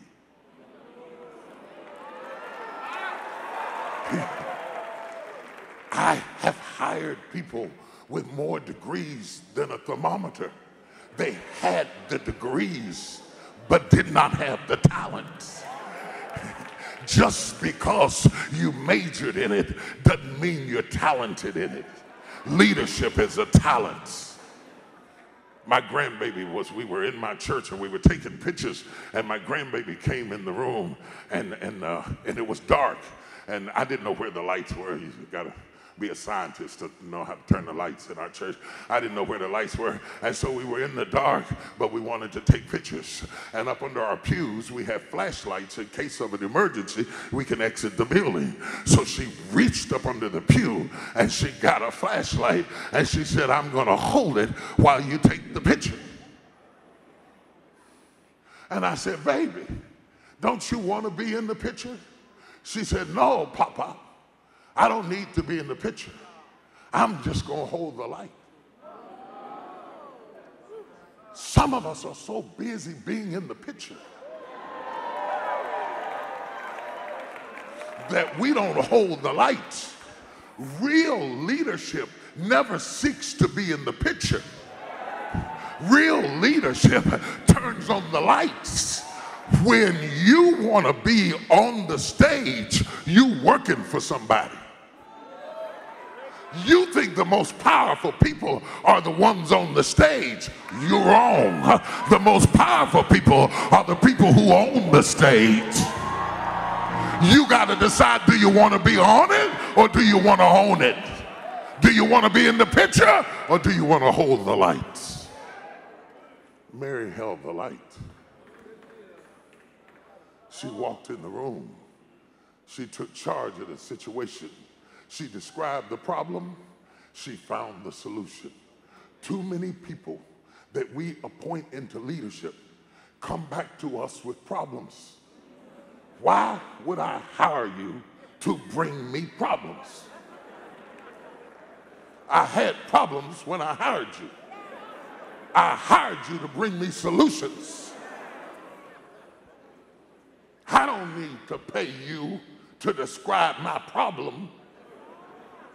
I need to pay you on your ability to solve my problem. God is about to make you the answer to somebody's problem. Y'all didn't hear what I said. God is about to make you the answer to somebody's problem. Hallelujah, hallelujah. Nobody ever sends for a problem. They send for an answer. Slap your neighbor and say, I'm the answer. Yeah. I'm an answer looking for a problem. The only reason people don't appreciate you is because you have an answer where they don't have a problem. If you find your problem, they'll appreciate you because you are their answer. Make yourself an answer and you don't have to be jealous of nobody. When you are an answer, you don't have to be intimidated by anybody because answers are always in demand. So she said, whatsoever he tells you to do, do it. And walked out. She said it and walked out. She didn't say it and wait to see. She said it like a boss. Whatever he tells you to do, do it. The talent of leadership only shines when it is painted on the talent of servitude. There is nothing worse than being a great leader and having no servant. If you're a leader and you have no follower, you're taking a walk. So you must find somebody who is as talented at serving as you are at leading. We don't talk about the talent of servitude. We have all kinds of conferences on leadership, and we try to make everybody a leader. But my question, Your Honor, is that if everybody is a leader, who's going to follow? Who is it that finds fulfillment in supporting the vision? Who is the person who is anointed to make sure the dream is executed? Or are we contorting ourselves into things we are not, so that we will be recognized by people who only respect the talent of leadership, when the talent of leadership is nothing without the talent of servitude? The talent of servitude. There's a grace to serve. There's a grace to serve. Some people got a job in servitude that need to be fired. They bring you the food, but they don't have the grace to bring it. They throw your plate down on the table. They act like I just got to do this. They don't understand that serving is an art. It's an art that requires a charisma. It's an art that requires a grace. And if you don't learn the art of servitude, I question your art of leadership. Because the Bible said that when you have been faithful over a few things, I will make you ruler over many. Until you have been faithful over the few, you cannot be ruler over the many. So don't tell me you're going to get great when you get appointed. If you're not great now, you won't be great later. If you're not great singing in a room with 10 people, you won't be great singing in a room full of 10,000. If you can't preach to 5, you can't preach to 1,000,000. It makes no difference. If all of you walked out and there was nobody left but 3, I could still keep right on preaching. because I am not preaching in response to you. I'm preaching in response to the word he put down inside of me. Don't let your audience determine your ability to serve. That means you can't wait till you get around important people to serve, because a real good servant can serve when I walk out of the room. I'm tired of people who can only serve when I'm looking. Oh, y'all ain't gonna talk back to me. As long as I'm looking, you a great servant. But when I walk out of the room, you disappear. I need somebody to serve this church when Pastor Paul is not here. Anybody can serve him when he's here. But we have a generation now that says, is Pastor in town?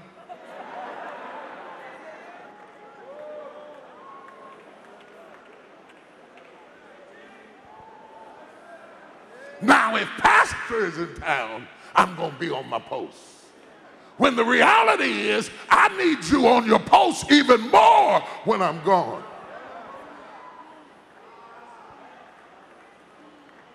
What do you think faithful is? What do you think faithful is? Faithful when I'm looking? I ought to be able to walk out the room and everything function as if I was there. Because you're a good servant.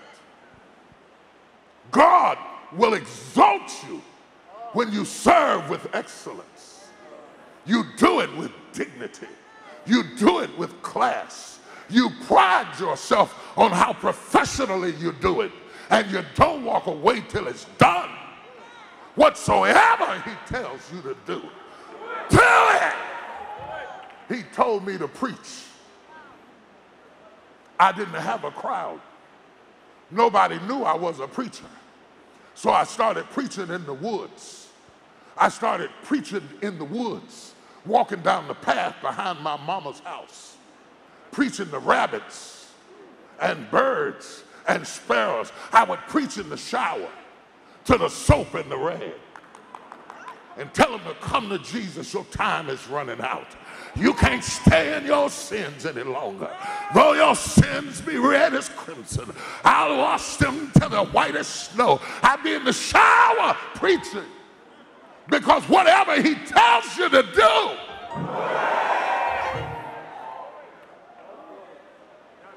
do it if you got to look like a fool. Do it if it seems crazy. Do it if you don't understand it. Uh-oh. Do it if you don't agree with it. Uh-oh. Do it if it don't make any sense. Uh-oh. Whatever he tells you to do, do it. Because when God tells you to do something, it's going to seem crazy. They asked for wine, and Jesus told them to go get water. If they weren't gifted servants, they would have said, they don't want no water, Jesus. They want wine. But when you are obedient, you do what you are told. Go get the water. Now, point 3, they had to have the tools. There are 6 decanters. Fill them up with 20 to 30 furlings. King James Version actually means 30 gallons of water. Put water in it and fill it to the brim. Can you imagine being a servant and you're out there filling up the containers?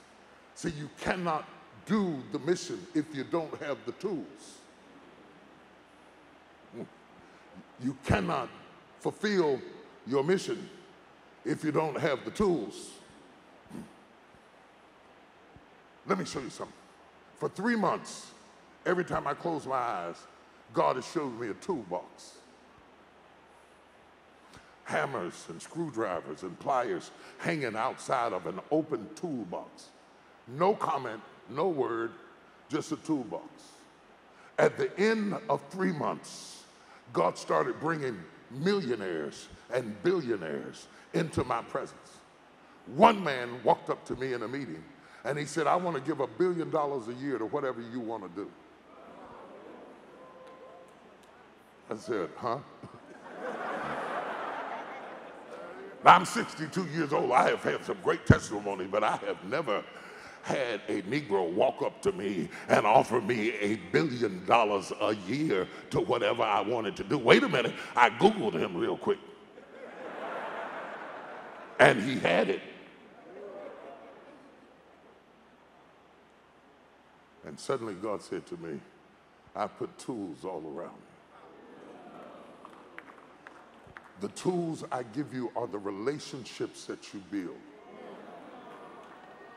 Once I give you the tools, I am through with the task. It's one thing not to have the tools. It's another thing to have the tools and not know how to use it. I prophesy to somebody in this room. You have got the tools for the miracle you need. You are right in the midst of the tools that are going to break every yoke and every struggle in your life.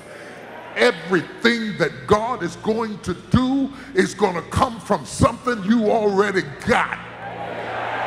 Oh, y'all don't hear, y'all don't hear, y'all don't hear, y'all don't hear, y'all don't hear. For every miracle in the Bible, God used something that was already there. When the prophet came to the widow's house, he didn't bring the miracle, he unveiled the miracle. He said, get that handful of meal in your house. It's already in your house. Another prophet said, I'm going to use the pot of oil in your house. One judge took the jawbone of an ass and killed 10,000 Philistines. I'm trying to tell you, what you need to break your curse is already in your life. You have been walking past it because you see it in the natural. And in the natural, it's a handful of meal. In the natural, it's a pot of oil. In the natural, it's a jawbone of an ass. But when God gets in it, it becomes supernatural. Oh, wait. I wonder, did they hear me? What you've been praying for is already there. I wonder, did they hear me? God's going to use something that you already got. You have already been exposed to the person that God is going to use to take you to the next dimension. It does you no good to have the tools if you don't recognize how to use them. When God gives you the tools, he's finished. Jesus did not draw the water. He just told them where the tools were. There are 6 containers over there.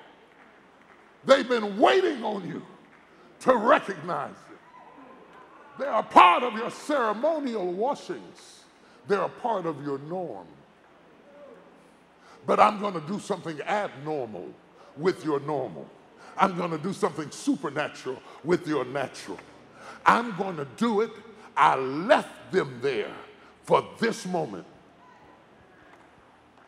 I made them like you for this moment. I gave you favor for the Dokonde Shatake. Odobo Kosha. I gave you favor for this moment. I let you meet them for this moment. I open up the door for this moment. You've been walking past it every day and didn't perceive it to be valuable, but I'm going to use something you've been walking past to give you an unexplainable miracle in your life.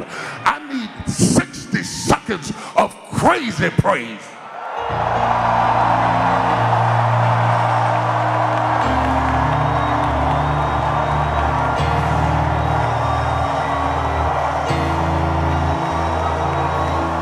You got 30 seconds left. You got 20 seconds to open your mouth. You got 10 seconds to leap up and down and give God the glory.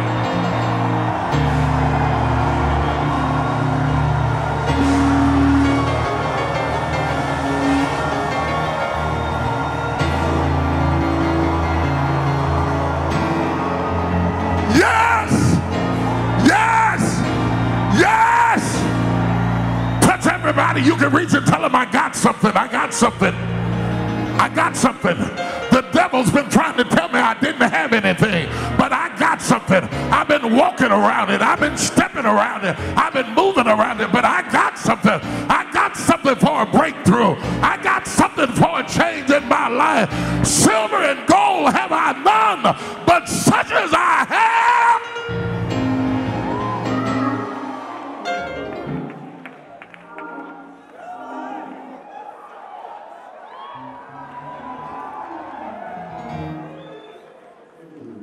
So we got the time, we got the talent, we got the tools. We got the tools. If we could build a church, we could build a mall. If we could build a church, we could build a university. If we could build a university, we could build a country. Oh, y'all don't hear what I'm saying to you. One can chase 1,000. Two can chase 10,000. Now wait a minute, that math is flawed, because if one can chase 1,000, two ought to chase 2,000. But God said if you'll hook up with people, I'll give you exponential increase. Oh, y'all don't hear what I'm saying. I came to tell you, you've gone as far as you can go by yourself. The next part of your life, God's going to give you a hookup to take you to the next level. Exponential increase, supernatural increase, crazy increase in your life. Who am I talking to? I said, who am I talking to?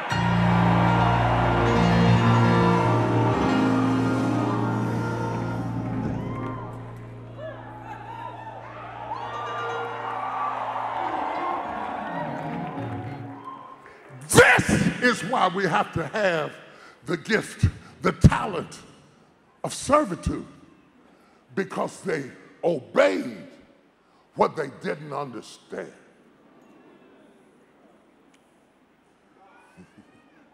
They obeyed what they didn't understand. They heard Mary say they have no wine. This is about wine. The prayer was about wine. The answer was water.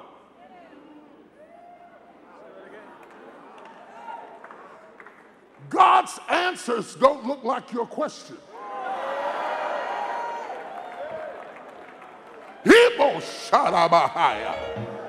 You got down on your knees and you asked God a question. Early that morning, the answer came, but the answer never looks like the question. So you got to be obedient enough to obey it, even when it looks opposite of what you asked for. Like you could get a prophecy like Moses gave Israel, said it's going to rain bread down from heaven. Israel shouted. In the morning when the dew fell, this strange stuff was laying in front of the tent. And they said, manna means, what is it? It doesn't look like what I had in mind. That is your problem, what you had in mind.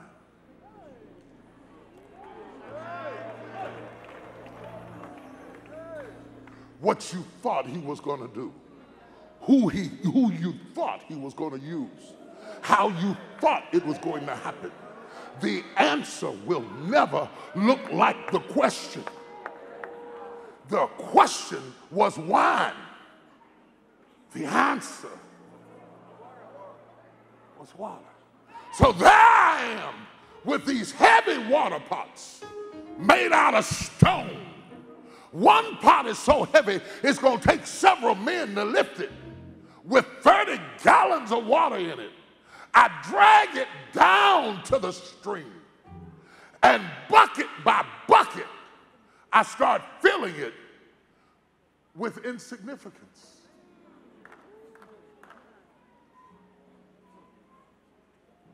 Everything that I have told you up to this point is not the mystery.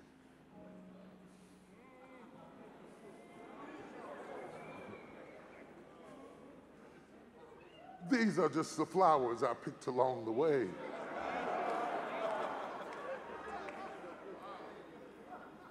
To the mystery. Are you ready for the mystery? They drug the water pots down. They filled them with water. The weight of it alone requires faith and obedience to carry something that's this heavy and looks wrong.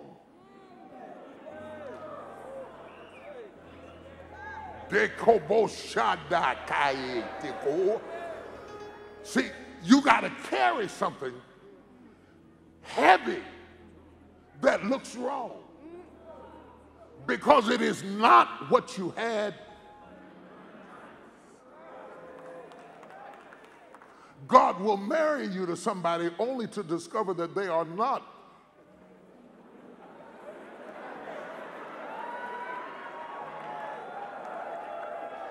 He will send you to minister to a place and you'll say, are you kidding me? This is not what I had in mind. You're trying to build a business and all of a sudden the economy goes to hell. And you say, this is not what I had in mind. And it is heavy. The Lord told me to stop and minister about the weight of greatness. Greatness is heavy. Greatness is heavy. People who have never done anything great thinks that once they do something great, things will be lighter. Wrong. Greatness is heavy.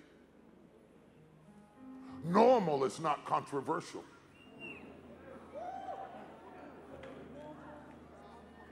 If you don't want controversy, just be normal. Just be regular. People don't really bother you until they suspect greatness. Greatness is heavy. Hey, come. Woo! I feel the Holy Ghost in here. The Holy Ghost said that there are people in this room who are strained by the weight of greatness that feels insignificant. What you are dragging doesn't seem important. Came all the way down here to get this water. This water is heavy, and it's not what I had in mind, and it's not what I prayed for, and it's not what I wanted. I didn't go to school to work this little job. This isn't what I studied for. This isn't what I labored for. I didn't start a business to struggle like this. I prayed for wine. And I'm weighted down with water. Here is the mystery. We know for sure it was water when they filled the vessels. 6 vessels, 30 gallons of water. We know for sure 180 gallons of water was what was carried away. They took them from the vessels and poured them into serving decanters. They poured the water into serving decanters and carried the serving decanters into the party.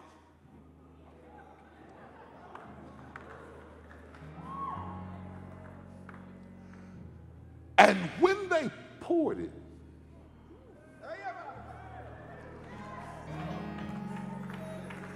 the transformative power of God took the water and turned it into wine. But I don't know when he did. It was water in the stream. It was water in the decanters. It was water in the serving vessels. But by the time they got to the table, somewhere along the way, God turned the water. God said, if you can carry insignificance and all the weight of the disappointment of him not doing what you thought he was going to do the way you thought he was going to do it, if you can go ahead and take that insignificance and get ready to serve it as if it were significant and call those things that are not as though they were. If you can go ahead and get dressed for a party you haven't been invited to. If you can get in a room you don't belong in. And if you can stand feeling out of place and awkward for a little while, somewhere along the way, by the time you get poured out, the blessing, Yashan is in the pouring. The blessing is in the pouring. The blessing is in the pouring. I know it's in the pouring. It's got to be in the pouring. It's always been in the pouring. Whenever Jesus served something, he always changed it. Like the 2 fish and the 5 loaves of bread. We had an accounting report on what we had in inventory. All we have is 2 fish and 5 loaves of bread. He said, give it to me. And the Bible said he lifted it up and blessed it, even though it was insignificant. And then as he blessed it, he broke it. And then as he broke it, he served it. Somewhere in the breaking of the bread, he began to multiply it. Whenever God stretches you, whenever God pours you out, whenever you're at your limit, that's when the transformation occurs. Some of you haven't got your breakthrough because you haven't been stretched. Get your neighbor by the hand and pull on them. Pull on them by the hand. Pull them. Pull them right now. That's what God is getting ready to do. He's getting ready to stretch you. He's getting ready to pour you out. He's getting ready to get you out of your comfort zone. Oh! Stretch me, Lord. Stretch me, Lord. Pour me out, Lord.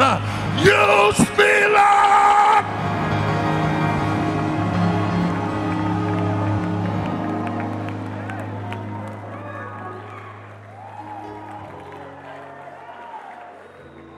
This is crazy wine. This is unlike any wine they had ever had before. The guests came to the bridegroom and said, this makes no sense. I'm drinking it. I'm tasting it.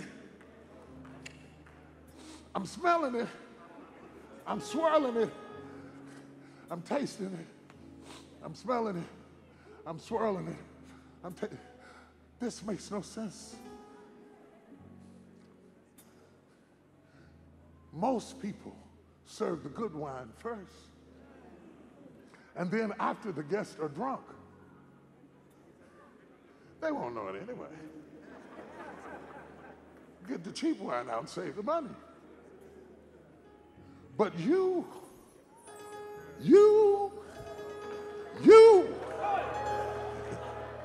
wonderful you, amazing you, spectacular you, omnipotent you reverse the order. You save the best.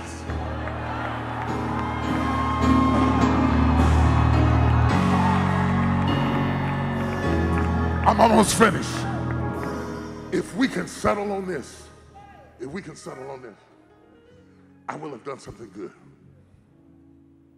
If you and I can agree that you have not seen your best day. Not yet. You have not laughed your best laugh. You have not enjoyed your best blessing. I know what you had early was good, but it will not compare prepare with what he's about to do in this season of your life, because God never serves the best stuff first. He always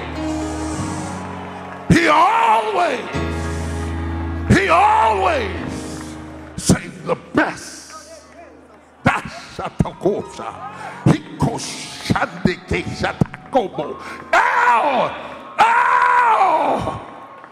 This is your season. This is your time. Just when the devil said it's not going to happen, God has saved the best.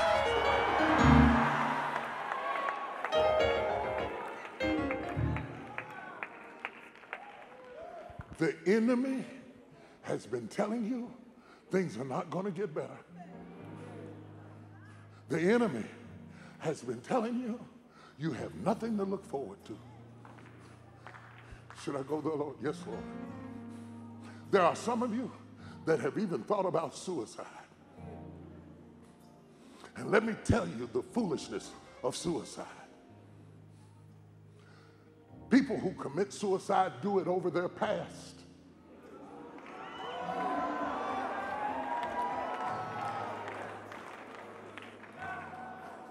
You kill yourself over your past, but you never killed your past when you kill yourself.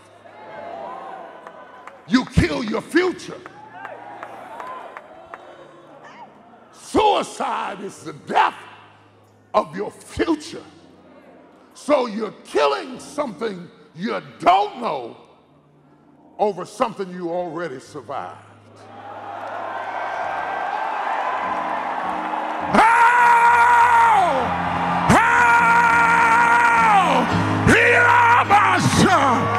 God has saved the best one for last. God has saved the best one for last. God has saved.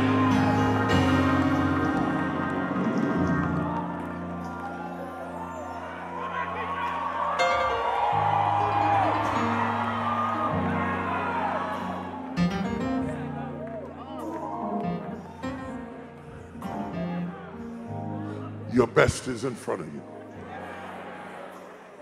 Your best is in front of you. Everything behind you was preparing you for what's in front of you. Your yesterday was the schoolmaster that prepares you for your tomorrow. How? Here!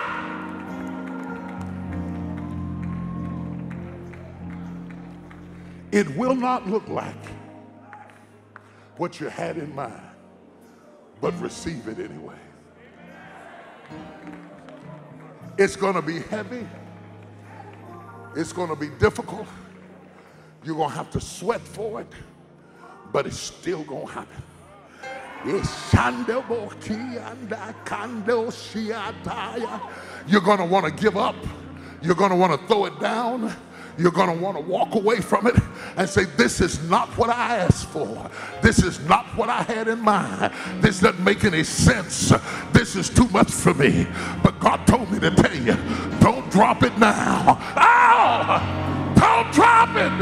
Don't drop it. Not now. God said.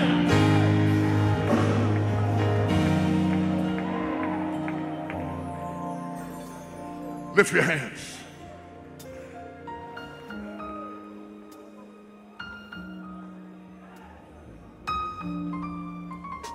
It's going to get heavy.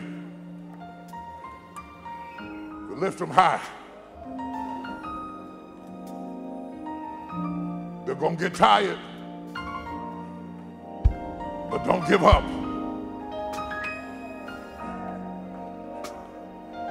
It's going to look like you wasted your time. But keep them up. It's coming. It's coming. It's coming. Everything you asked him for. It's heavy. It's heavy. But here he comes. He Here it comes. It's coming. It's coming. I saw it with a symphony behind it. Here it comes. Here it comes. Receive it. Receive it. You have not seen the best. Oh! You have not seen the best. You survived the rest. Now God gives the best. Now! Get ready for it. It's not going to look like what you had in mind, but you can't fight it. You can't wrestle with it. You can't get bitter about it. Receive it.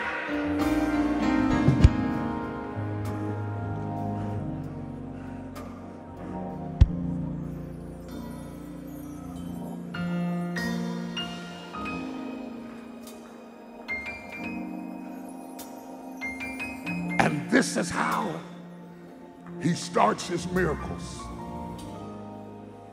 by pouring you out. You've been closed in. You've been self-protective. You never let people see who you really are. You're scared to death to show yourself. But the power of God is in the pouring of God. And God said you're coming into a season where he's going to pour you out. And it's going to be vulnerable and it's going to be scary, because you're going to think, if I get poured out, they're going to find out I'm really not wine, I'm really water. God said, don't worry about it. When I get through pouring you, I'm going to turn you into what you need to be for what I'm going to give you. God said, I have not forgotten you. Oh, he told me to walk right over to you and tell you, I didn't forget you. I didn't forget you. Ekondo. Something you said to God. God sent me here to answer. I did not forget you. I did not forget you. I did not forget you. I did not forget you. You felt forsaken. You felt forgotten. But the Holy Ghost said, I did not forget you. He shunned the boys. By the time you get there, I'm going to turn you to wine. Oh!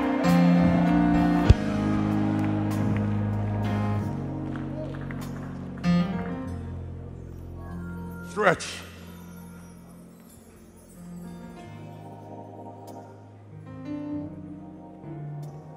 I know it's heavy. I know your arms got tired. I know your arms are tired. But stretch. Stretch! It's coming. We are poured out like water. We are poured out like water. Yes, Lord. We are poured out like water. Yes, Lord. We are poured out like water. We are poured out like water. God keeps bringing me back to this. You have been too closed, too sealed, too intrinsic. You locked yourself up to protect yourself, but you stopped yourself from the transformation I wanted to give yourself. And God said, you're coming, God said you're coming into a season that you're going to be poured out.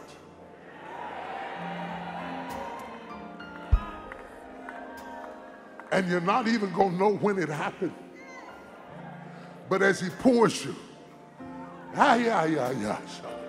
he's going to change you. When he pours you, he's going to change you. I know you're working, but come here, photographer. Come here, come here, come here, come here. Yeah, this ain't about the pictures. Give somebody the camera. This ain't about the pictures. Don't worry about it. Don't worry about it. This is about you. God said, I'm going to pour you. Ah! God said, I'm going to pour you. I'm going to pour you. Ah! I'm going to pour you. I'm going to pour you. There's something you dreamed that seems ridiculous. But God said, as you pour yourself out, I'm going to make room for you. There's a dream in your spirit that seems impossible. But God said, I'm going to pour you out. Oh! And by the time you get there,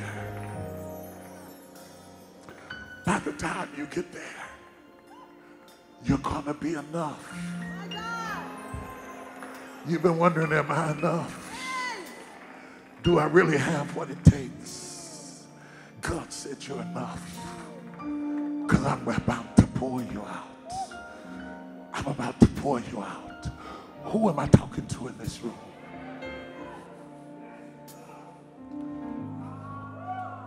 I'm about to pour you out. I'm about to pour you out. I'm about to pour you out. I'm about to pour you out. And the change is going to be a mystery.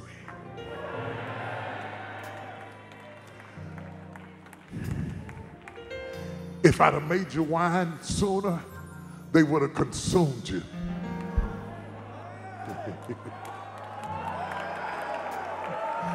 If I'd have made you wine any sooner, they would have consumed you. So I let you appear like water so they wouldn't bother you. And I saved you for such a time as this. And I'm getting ready to pour you out. And your latter days shall be greater than your former day. Do you receive that? I hid you. I hid you. I hid you. I hid you. I saved you. I saved you. I reserved you. I let them not notice your gift nor recognize your power. I hid you. You look like water because I hid you. Oh, but I'm about to show up in your life. I'm going to show you who you are. It does not yet appear what you shall be. It does not yet appear what you shall be, as blessed as you are. Oh! It has not yet appeared what you shall be. I'm getting ready to pour you out. You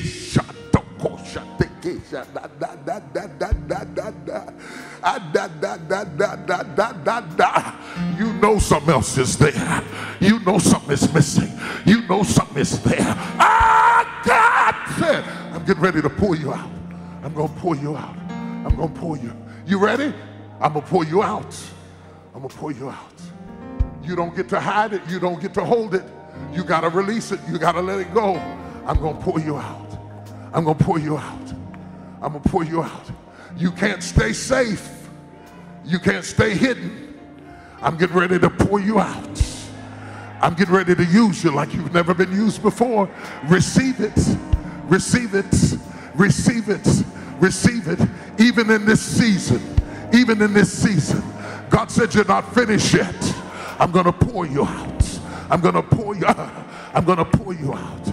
I'm going to pour you out. I will bless the nations through you. I will bless the nations through you. I will bless the nations through you. I will bless the nations through you. Lift your hands. Open your mouth. Shout unto God. Just you and him. Shout unto God.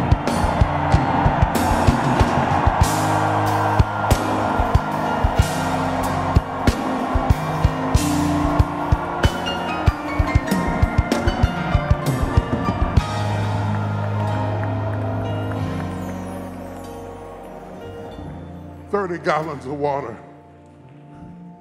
6 pots, 3 times 6 is 18. You're enough. You hear me? You are enough. You are enough. You are enough. You will not run out. You ran out before, but you will not run out this time. You will not run out. You will not run out. You will not burn out. You will not give out. You will not run out. You will not run out. My God, I feel glory in this room. I feel like God is talking to somebody in this room. If the Lord is speaking to you about specific things in your life that he's going to do, then get personal with God and give him your personal praise right now. If he talked to you this morning, if he spoke to you this morning, if he poured into you this morning, if he showed you something this morning, if he revealed himself to you this morning, if he opened up your spirit and opened up your heart and opened up your life, feel God.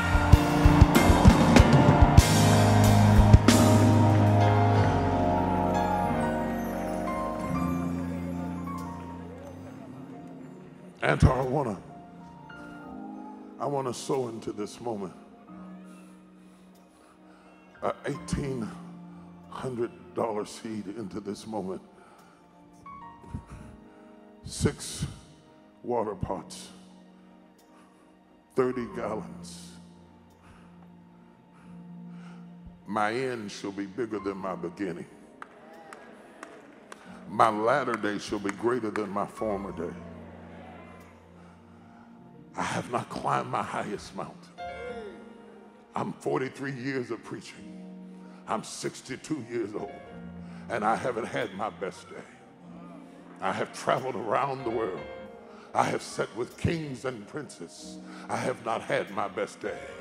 I have counseled presidents. I've flown on jets around the world. I have fine dined and done all the things that people do on TV. But God says that greatness is not determined by who you met or who you touched or where you went. There's something else he's going to do. My great moment might be you. Imagine that. Imagine that. After being in the Oval Office of the White House for 3 different administrations over the last 20 years, my greatest moment might be you. Because in all that I have accomplished, he did not send me here to lead you. He sent me here to serve you.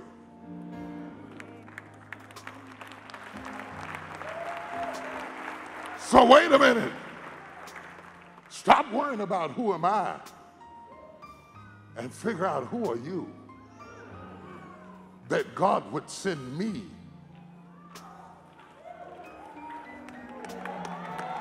to serve you. If you were not great, I wouldn't be here. The one thing I don't have to waste is time.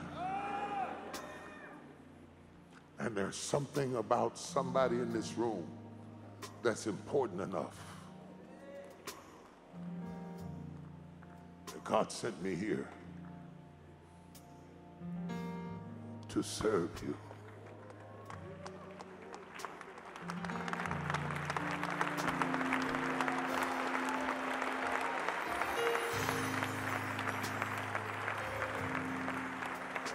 What is it? What is it that made blind Bartimaeus scream? He sensed a moment. What is it that made the woman with the issue of blood crawl? She sensed the moment. What is it that made Mary of Bethany break the alabaster box and anoint his feet? She sensed the moment. Sacrifice is always based on sensing the moment.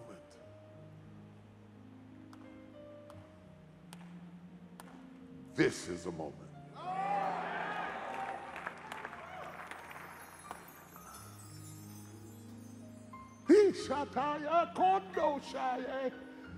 Every time I look at you, I hear God talking to me about you. About you.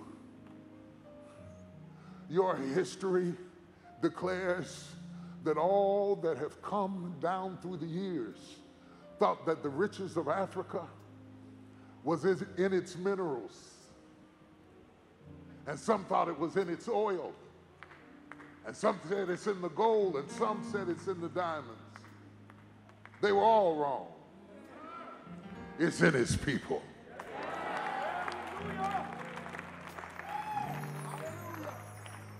And God saved the best for last. It's time for you to show them your value, your worth.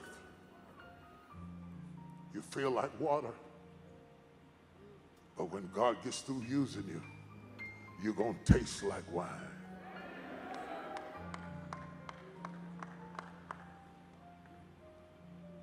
I want you in this moment to get a sacrificial seed. There are some of you that can give what I gave. If you can match what I gave, do that. There are some of you that's absolutely impossible, but on your level, from the balcony to the back row to the front row, I want you to sense this moment. I don't know what $1,800 is in Naira, but you do.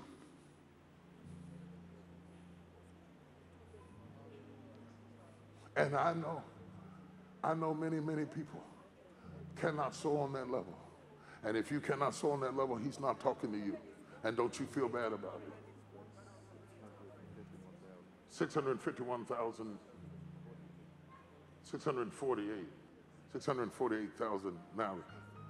For somebody that's absolutely crazy, it's absolutely insane. He's not talking to you.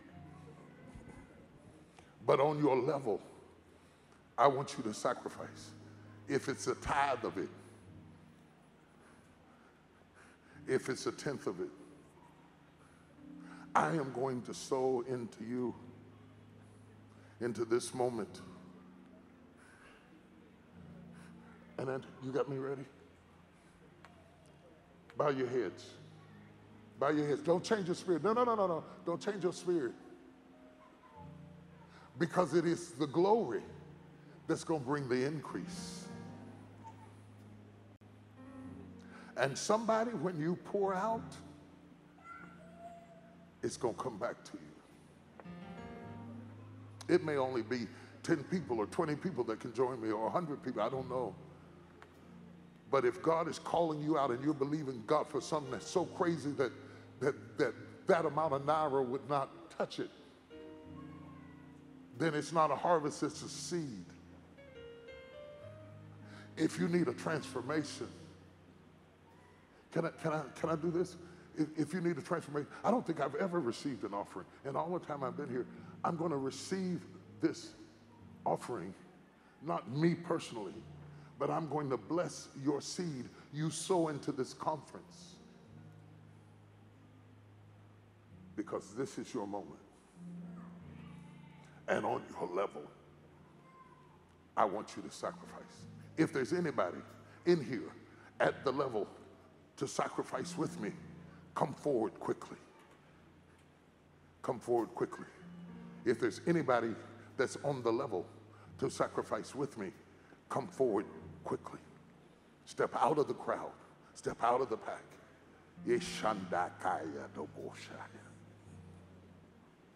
I'm believing God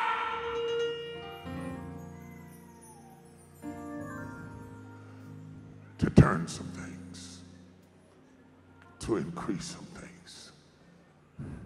If you're able to sow on the level I'm sowing on, come forward. If you're not able to sow on that level, get your best level wherever it is. Wherever your best level is, get it in your hand, because this is the moment. This is the place. This is what the woman with the issue of blood crawled for. This is what blind Bartimaeus screamed about. This is the moment. This is the moment when Mary walks out the room and says, do it. Whatever he tells you to do.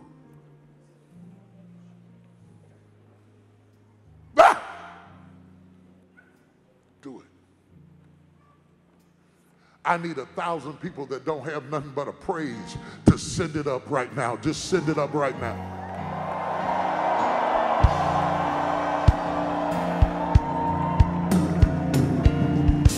Send it up. That's all you got. That's all you got. And you're not going to give that. Open your mouth up. Open your mouth. Open your mouth.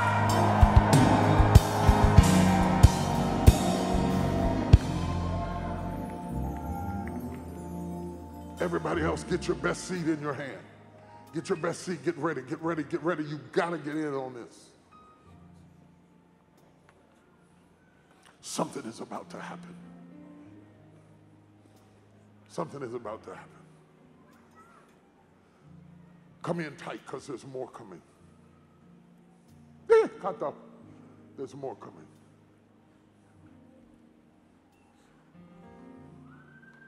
$348, isn't that what you said in Naira?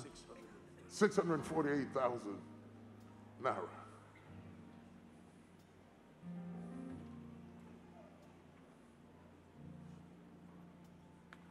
I don't know who this is for. The Holy Spirit is nudging you, and you normally don't give like this, and you're skeptical. And the Lord said, wait 1 minute. When that minute is over, I'm going to move on. Don't meet me in the parking lot. You have to flow when the anointing is flowing. And you got 50 seconds to move. The wheels are turning. The wheels are turning. Time. 30 seconds to move. Time. 22 seconds.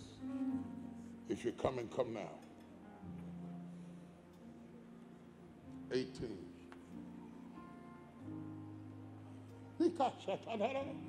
12.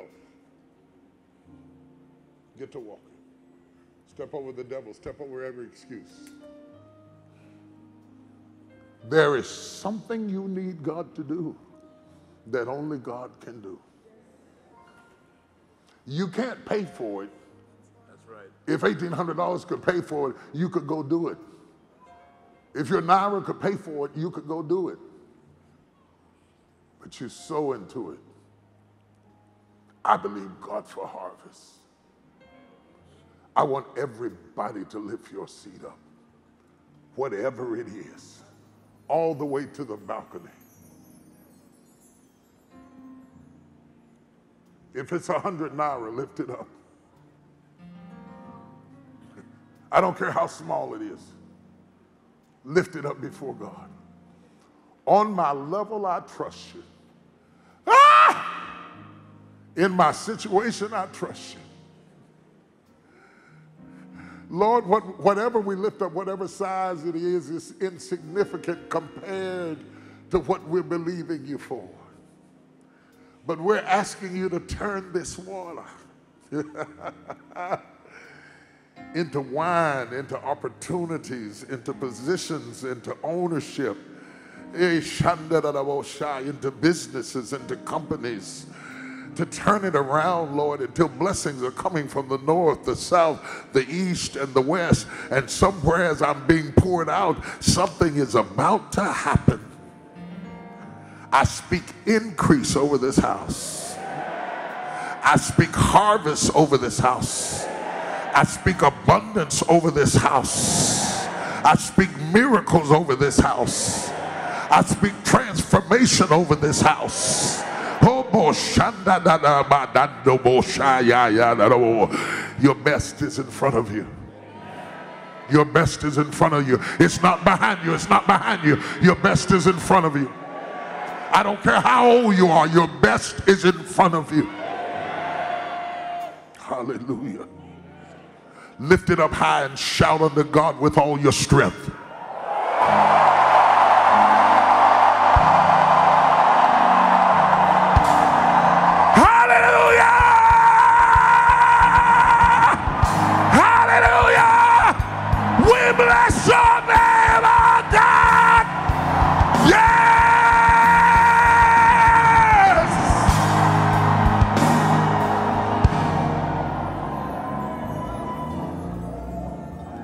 I am going to lay my seed on this altar. And every one of you that came forward, I want you to follow me in laying your seed on this altar. I want you to press through the crowd and lay it on the altar like you're sowing a seed into the ground. You're laying it right where the word was preached. I connect with this word. I want the ushers to serve everybody else. I want you to serve everybody else. Buckets, whatever you pass it. Make it easy for the crowd. Just the people who came out, I want you to sow it on this altar. I come into agreement with Bishop. I stand in agreement with Bishop Jakes. Hallelujah. There's a mystery in me that's about to be unveiled. There's a mystery in me that's about to be uncovered. There's a mystery in me that's about to be shown. I stand in agreement right now. Property is transferring.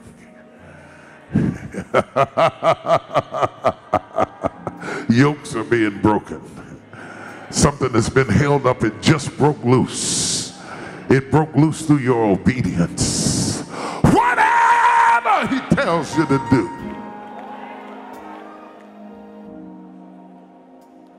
do it. Do it. Do it. If you gotta crawl, do it. If you gotta scream, do it. They tried to shut Bartimaeus up, but he kept on hollering because he recognized this was his moment. This was his moment. One moment. The Spanish say, uno momento. One moment. Uno momento. Uno momento. God says, I'm going to give you a moment. Come through the crowd. Press through the crowd like the woman with the issue. Thank you, Jesus. Ushers serve the people in their seats. Thank you, Jesus. Tell your neighbor, this is my cycle. Oh, you sound like you're dead. Say, this is my cycle. This is my season. This is my time. This is my talent. This is my tools. Hallelujah. When I go down from this place, I'm going to reassess every tool in my life. I'm going to look at things differently in my life, people in my life, opportunities in my life, favor in my life, things I've been walking past and didn't notice. God will always use something within your reach, something that you've been exposed to give you something that you have not been exposed to. And I decree and declare abundance. That out of the cloud the size of a man's hands, a great abundance of rain shall come.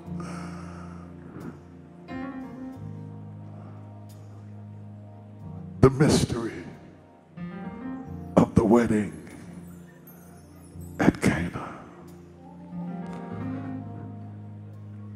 It's going to be a mystery how he bless you. I said it's going to be a mystery how he blesses you.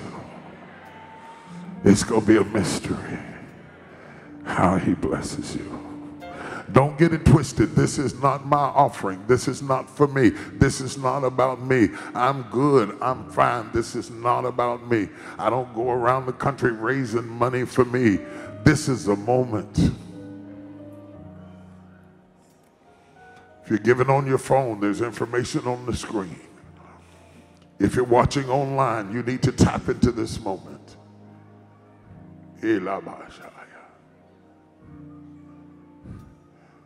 I see a lot of church people, but where are my radical people? Radical people, would you get up on your feet and take over this room for about 30 seconds? Just take over.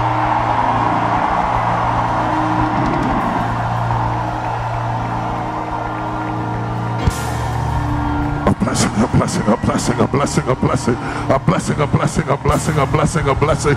Miracles and miracles after miracles after miracles after miracles after miracles after miracle. Door after door after door. Deed after deed, contract after contract, miracles, miracles, financial breakthroughs, doors open, debts paid, mountains move, mountains move, mountains move. In the name of Jesus, I can't hear you. Stay with me, stay with me, stay with me. We're going to break it in the spirit. We're going to break it in the spirit over every seed, every seed. We're going to break it in the spirit. Stay with me, stay with me, stay with me till demons tremble, till hell gets nervous. Open your mouth like a trumpet. Lift up your voice. Shout unto God. Shout unto God.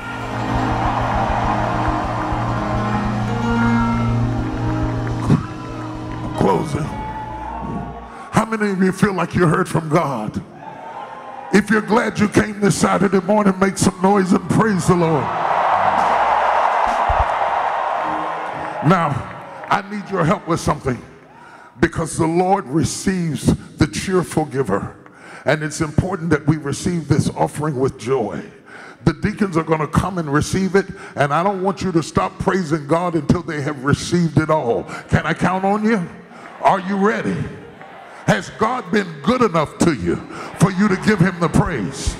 Come on, deacons, open your mouth and start praising him right now.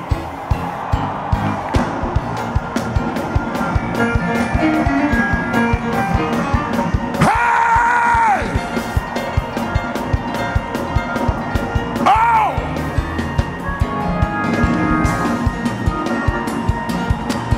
Come on, don't stop. Don't stop. Don't stop. Don't stop. Hey! I wish I had a victory shout. A victory shout. Like it's already done. Like it already happened. Like it already went through. Like the door just opened. Shout out to God. Oh! Oh! He under Mosiah. He under the Mosite.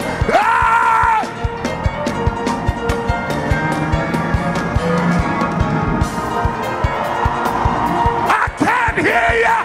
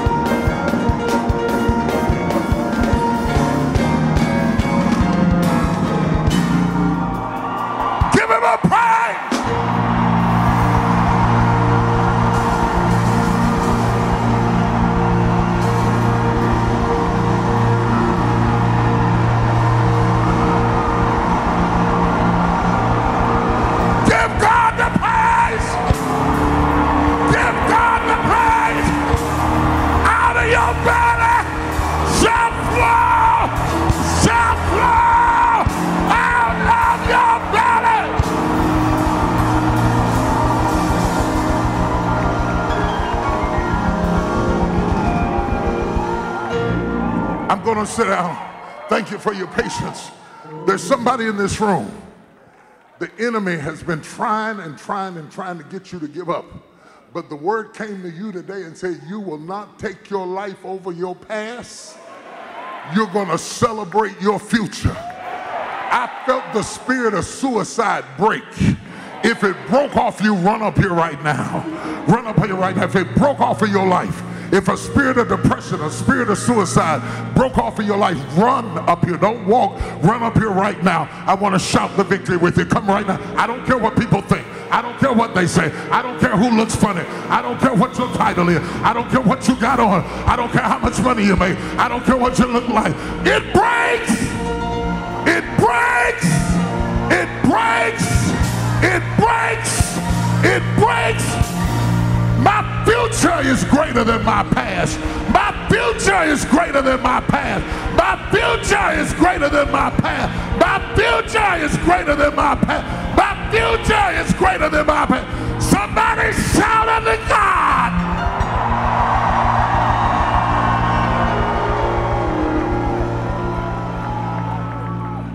I wanted to come.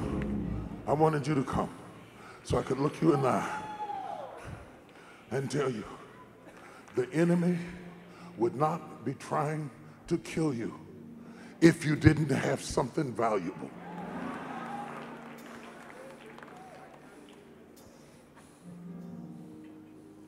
Stay right there. Look up. No more looking down. No more looking down. Your future is bright. Your future is bright. You are talented. You are gifted. You are anointed. You will succeed. You remember I told you today. You remember I told you today that nothing in your past will stop your future. It's time to hold your head up. It's time to get your song back. It's start to get your strategy together. You will not die like you lived. You will not end like you began. He whom the Son have set free is free indeed. Hallelujah. You are young people. Most of you are very young people. The future is yours. The future is yours. The reason you have been hurt so bad is because you have so much promise. The enemy was trying to destroy you before it comes forth. Out of your belly, out of your belly shall flow rivers, rivers of creativity, rivers of creativity, rivers of creativity, rivers of creativity, rivers of creativity, rivers of creativity, rivers, gushing rivers coming out of you. Ideas and concepts, connections, healing and restoration, families and opportunities is coming out of you. The enemy tried to get you to kill your future. He wanted to kill your future. He showed you your past, but it was your future he was after. Nothing that they did to you will stop God from blessing you. Nothing that you've been through will stop God from blessing you. It's going to be a mystery. He's going to turn water into wine. I'm looking at actors and entertainers, leaders and singers, builders and business leaders. I'm looking at new apps and new ideas and new coding and new technology, new science, new possibilities, new creativity. Thank you, Jesus. Somebody's getting ready to start a business on your phone.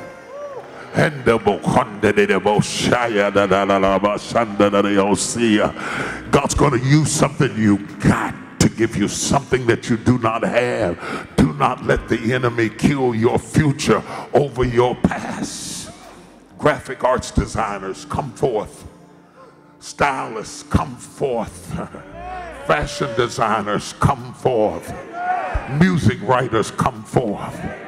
Hip hop, come forth. God is going to do a new thing in you. A new thing in you. A new thing in you. Let me tell you something. You are smart. You hear me? You are smart. You are gifted. And you are black. And you are beautiful. You hear what I told you this day? You will never hold your head down another day in your life. You are somebody. When you walk, hold your head up. Straighten your shoulders. Walk in a room till you make people curious as to who you are by your stance alone. When you walk in a room, make them curious to know what you know. Because this day, this black man from the hills of West Virginia came all the way to Nigeria to tell you who you are. You are wine, not water. You are wine, fine, elegant, Cabernet wine. And he has hid you for such a time as this. I'm gonna tell you this quick story. I was in New York City, and I was sitting around the table with some executives from Goldman Sachs, and they were all black, and they were all from different parts of the world. And there was this one brother there who's now got a doctorate degree from Princeton University and works with I think it was Princeton, works with Goldman Sachs, and he came out of an Ivy League school, and we were talking about technology. And he said, "You will never believe my testimony." He said, "What got me into technology was tennis shoes." I said, "Tennis shoes?" He said, "I was a poor black boy from Nigeria." He said, "And I started hacking people's orders to get the tennis shoes, only to find out that I could code. And when I found out I could code, I didn't need the tennis shoes. And what men meant for evil turned to good." He said, "I went back to school. I got my degree, and now I'm an executive at Goldman Sachs in New York City." He said, "But I am a Nigerian." It does not matter where you start. It matters where you finish. You are smarter than you think you are. Everything anybody has ever done, male or female, there's only two ways they got it. They either prayed it up or they read it up. Either they got it from God or they read about it. If you can pray and if you can read, you can get it. And if you can't read, you can learn. If you can learn reggae, you can learn anything else. If you can learn hip-hop, you can learn anything else. If you can learn how to dance and learn how to move, there is nothing wrong with your brain.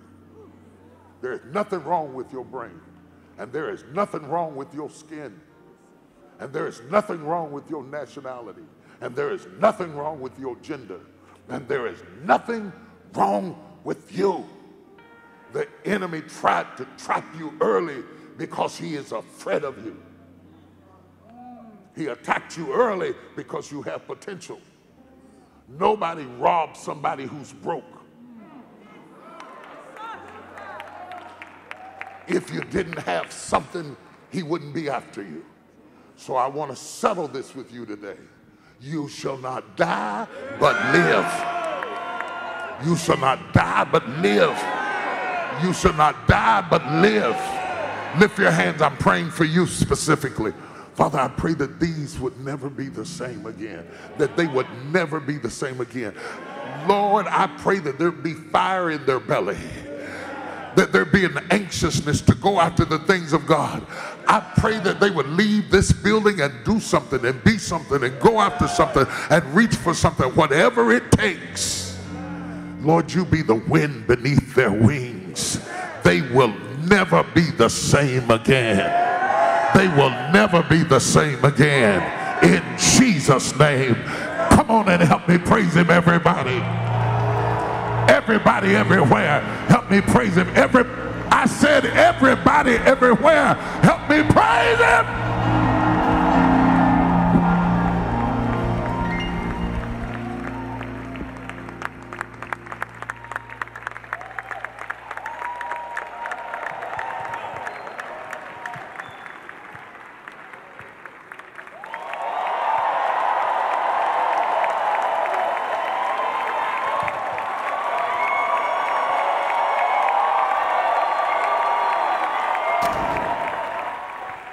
Will you, if God has blessed you far beyond your biggest imaginations in this service, I want you to give God the highest praise for Bishop T.D. Jakes.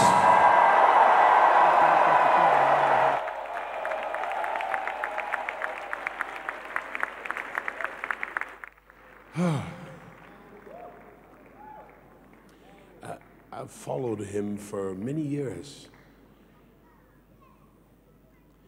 and I've never heard anything but an excellent sermon or message. But this was more than a sermon or a message. This was God himself talking to you and just using a man called Bishop Jakes as the voice piece, the mouthpiece. How many of you agree to that? After a service like this, you really want to go and process and push the seed deeper down into the soil of your heart so that no fowl of the air will steal every single prophetic word. You need to get the tape and get it quickly. And if it doesn't come through when you want it to, hotrmp3.com, hotrmp3.com, you'll find it on there soon enough. Glory to God. Rehearse it, meditate on it till it sits down and becomes a part of the fabric of who you are. Your time, your talent, and your tools. It was remiss of me, I want to close the service, we have a round table, to not recognize in my early acknowledgements the youngest general ever in the Nigerian army, in the person of General Tunde Reese, retired. You're most welcome, sir. And also Evangelist Ide, the founder of Christ, the ever-present ministries here in Lagos. Tomorrow morning service starts promptly at 9, but it will be foolhardy to come here at 9. You want to come a lot earlier because I'm not sure there'll be any seats even in the overflow. At this time, one of our conference speakers will come.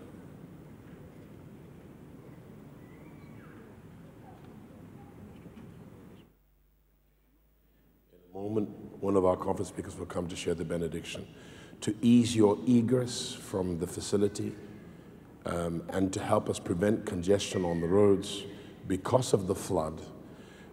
Congregants, we would plead with you to follow the directives of the Rock Police, and they will guide you in a way that will ease everybody's egress. And as you heed that, the fowls of the air won't steal your word. Yeah. Please put your hands together for the Episcopal over ICANN, the Bishop Wayne Malcolm, as he shares a greeting with a brief benediction. Thank you. Let's all stand, please. And I'm going to ask you to look at someone near you and say to them, you must be special. Say, you must be important. And then say, you must have been chosen for God to send that man to you.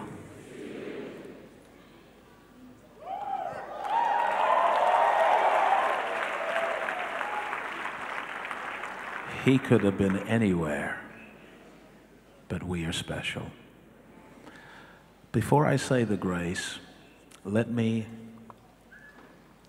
say that a moment like this must be marked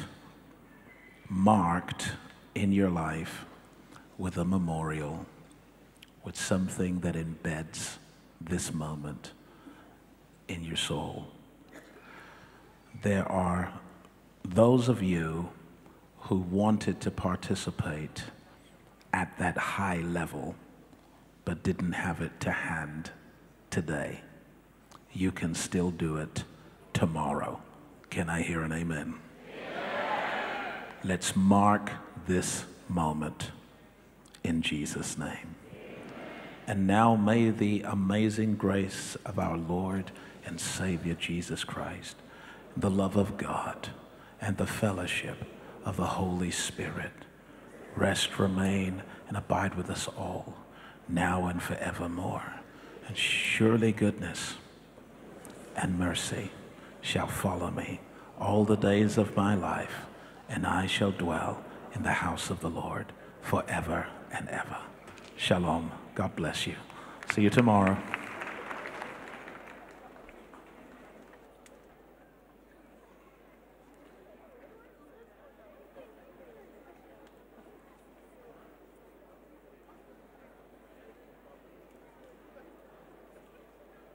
Mohammed is taking the master.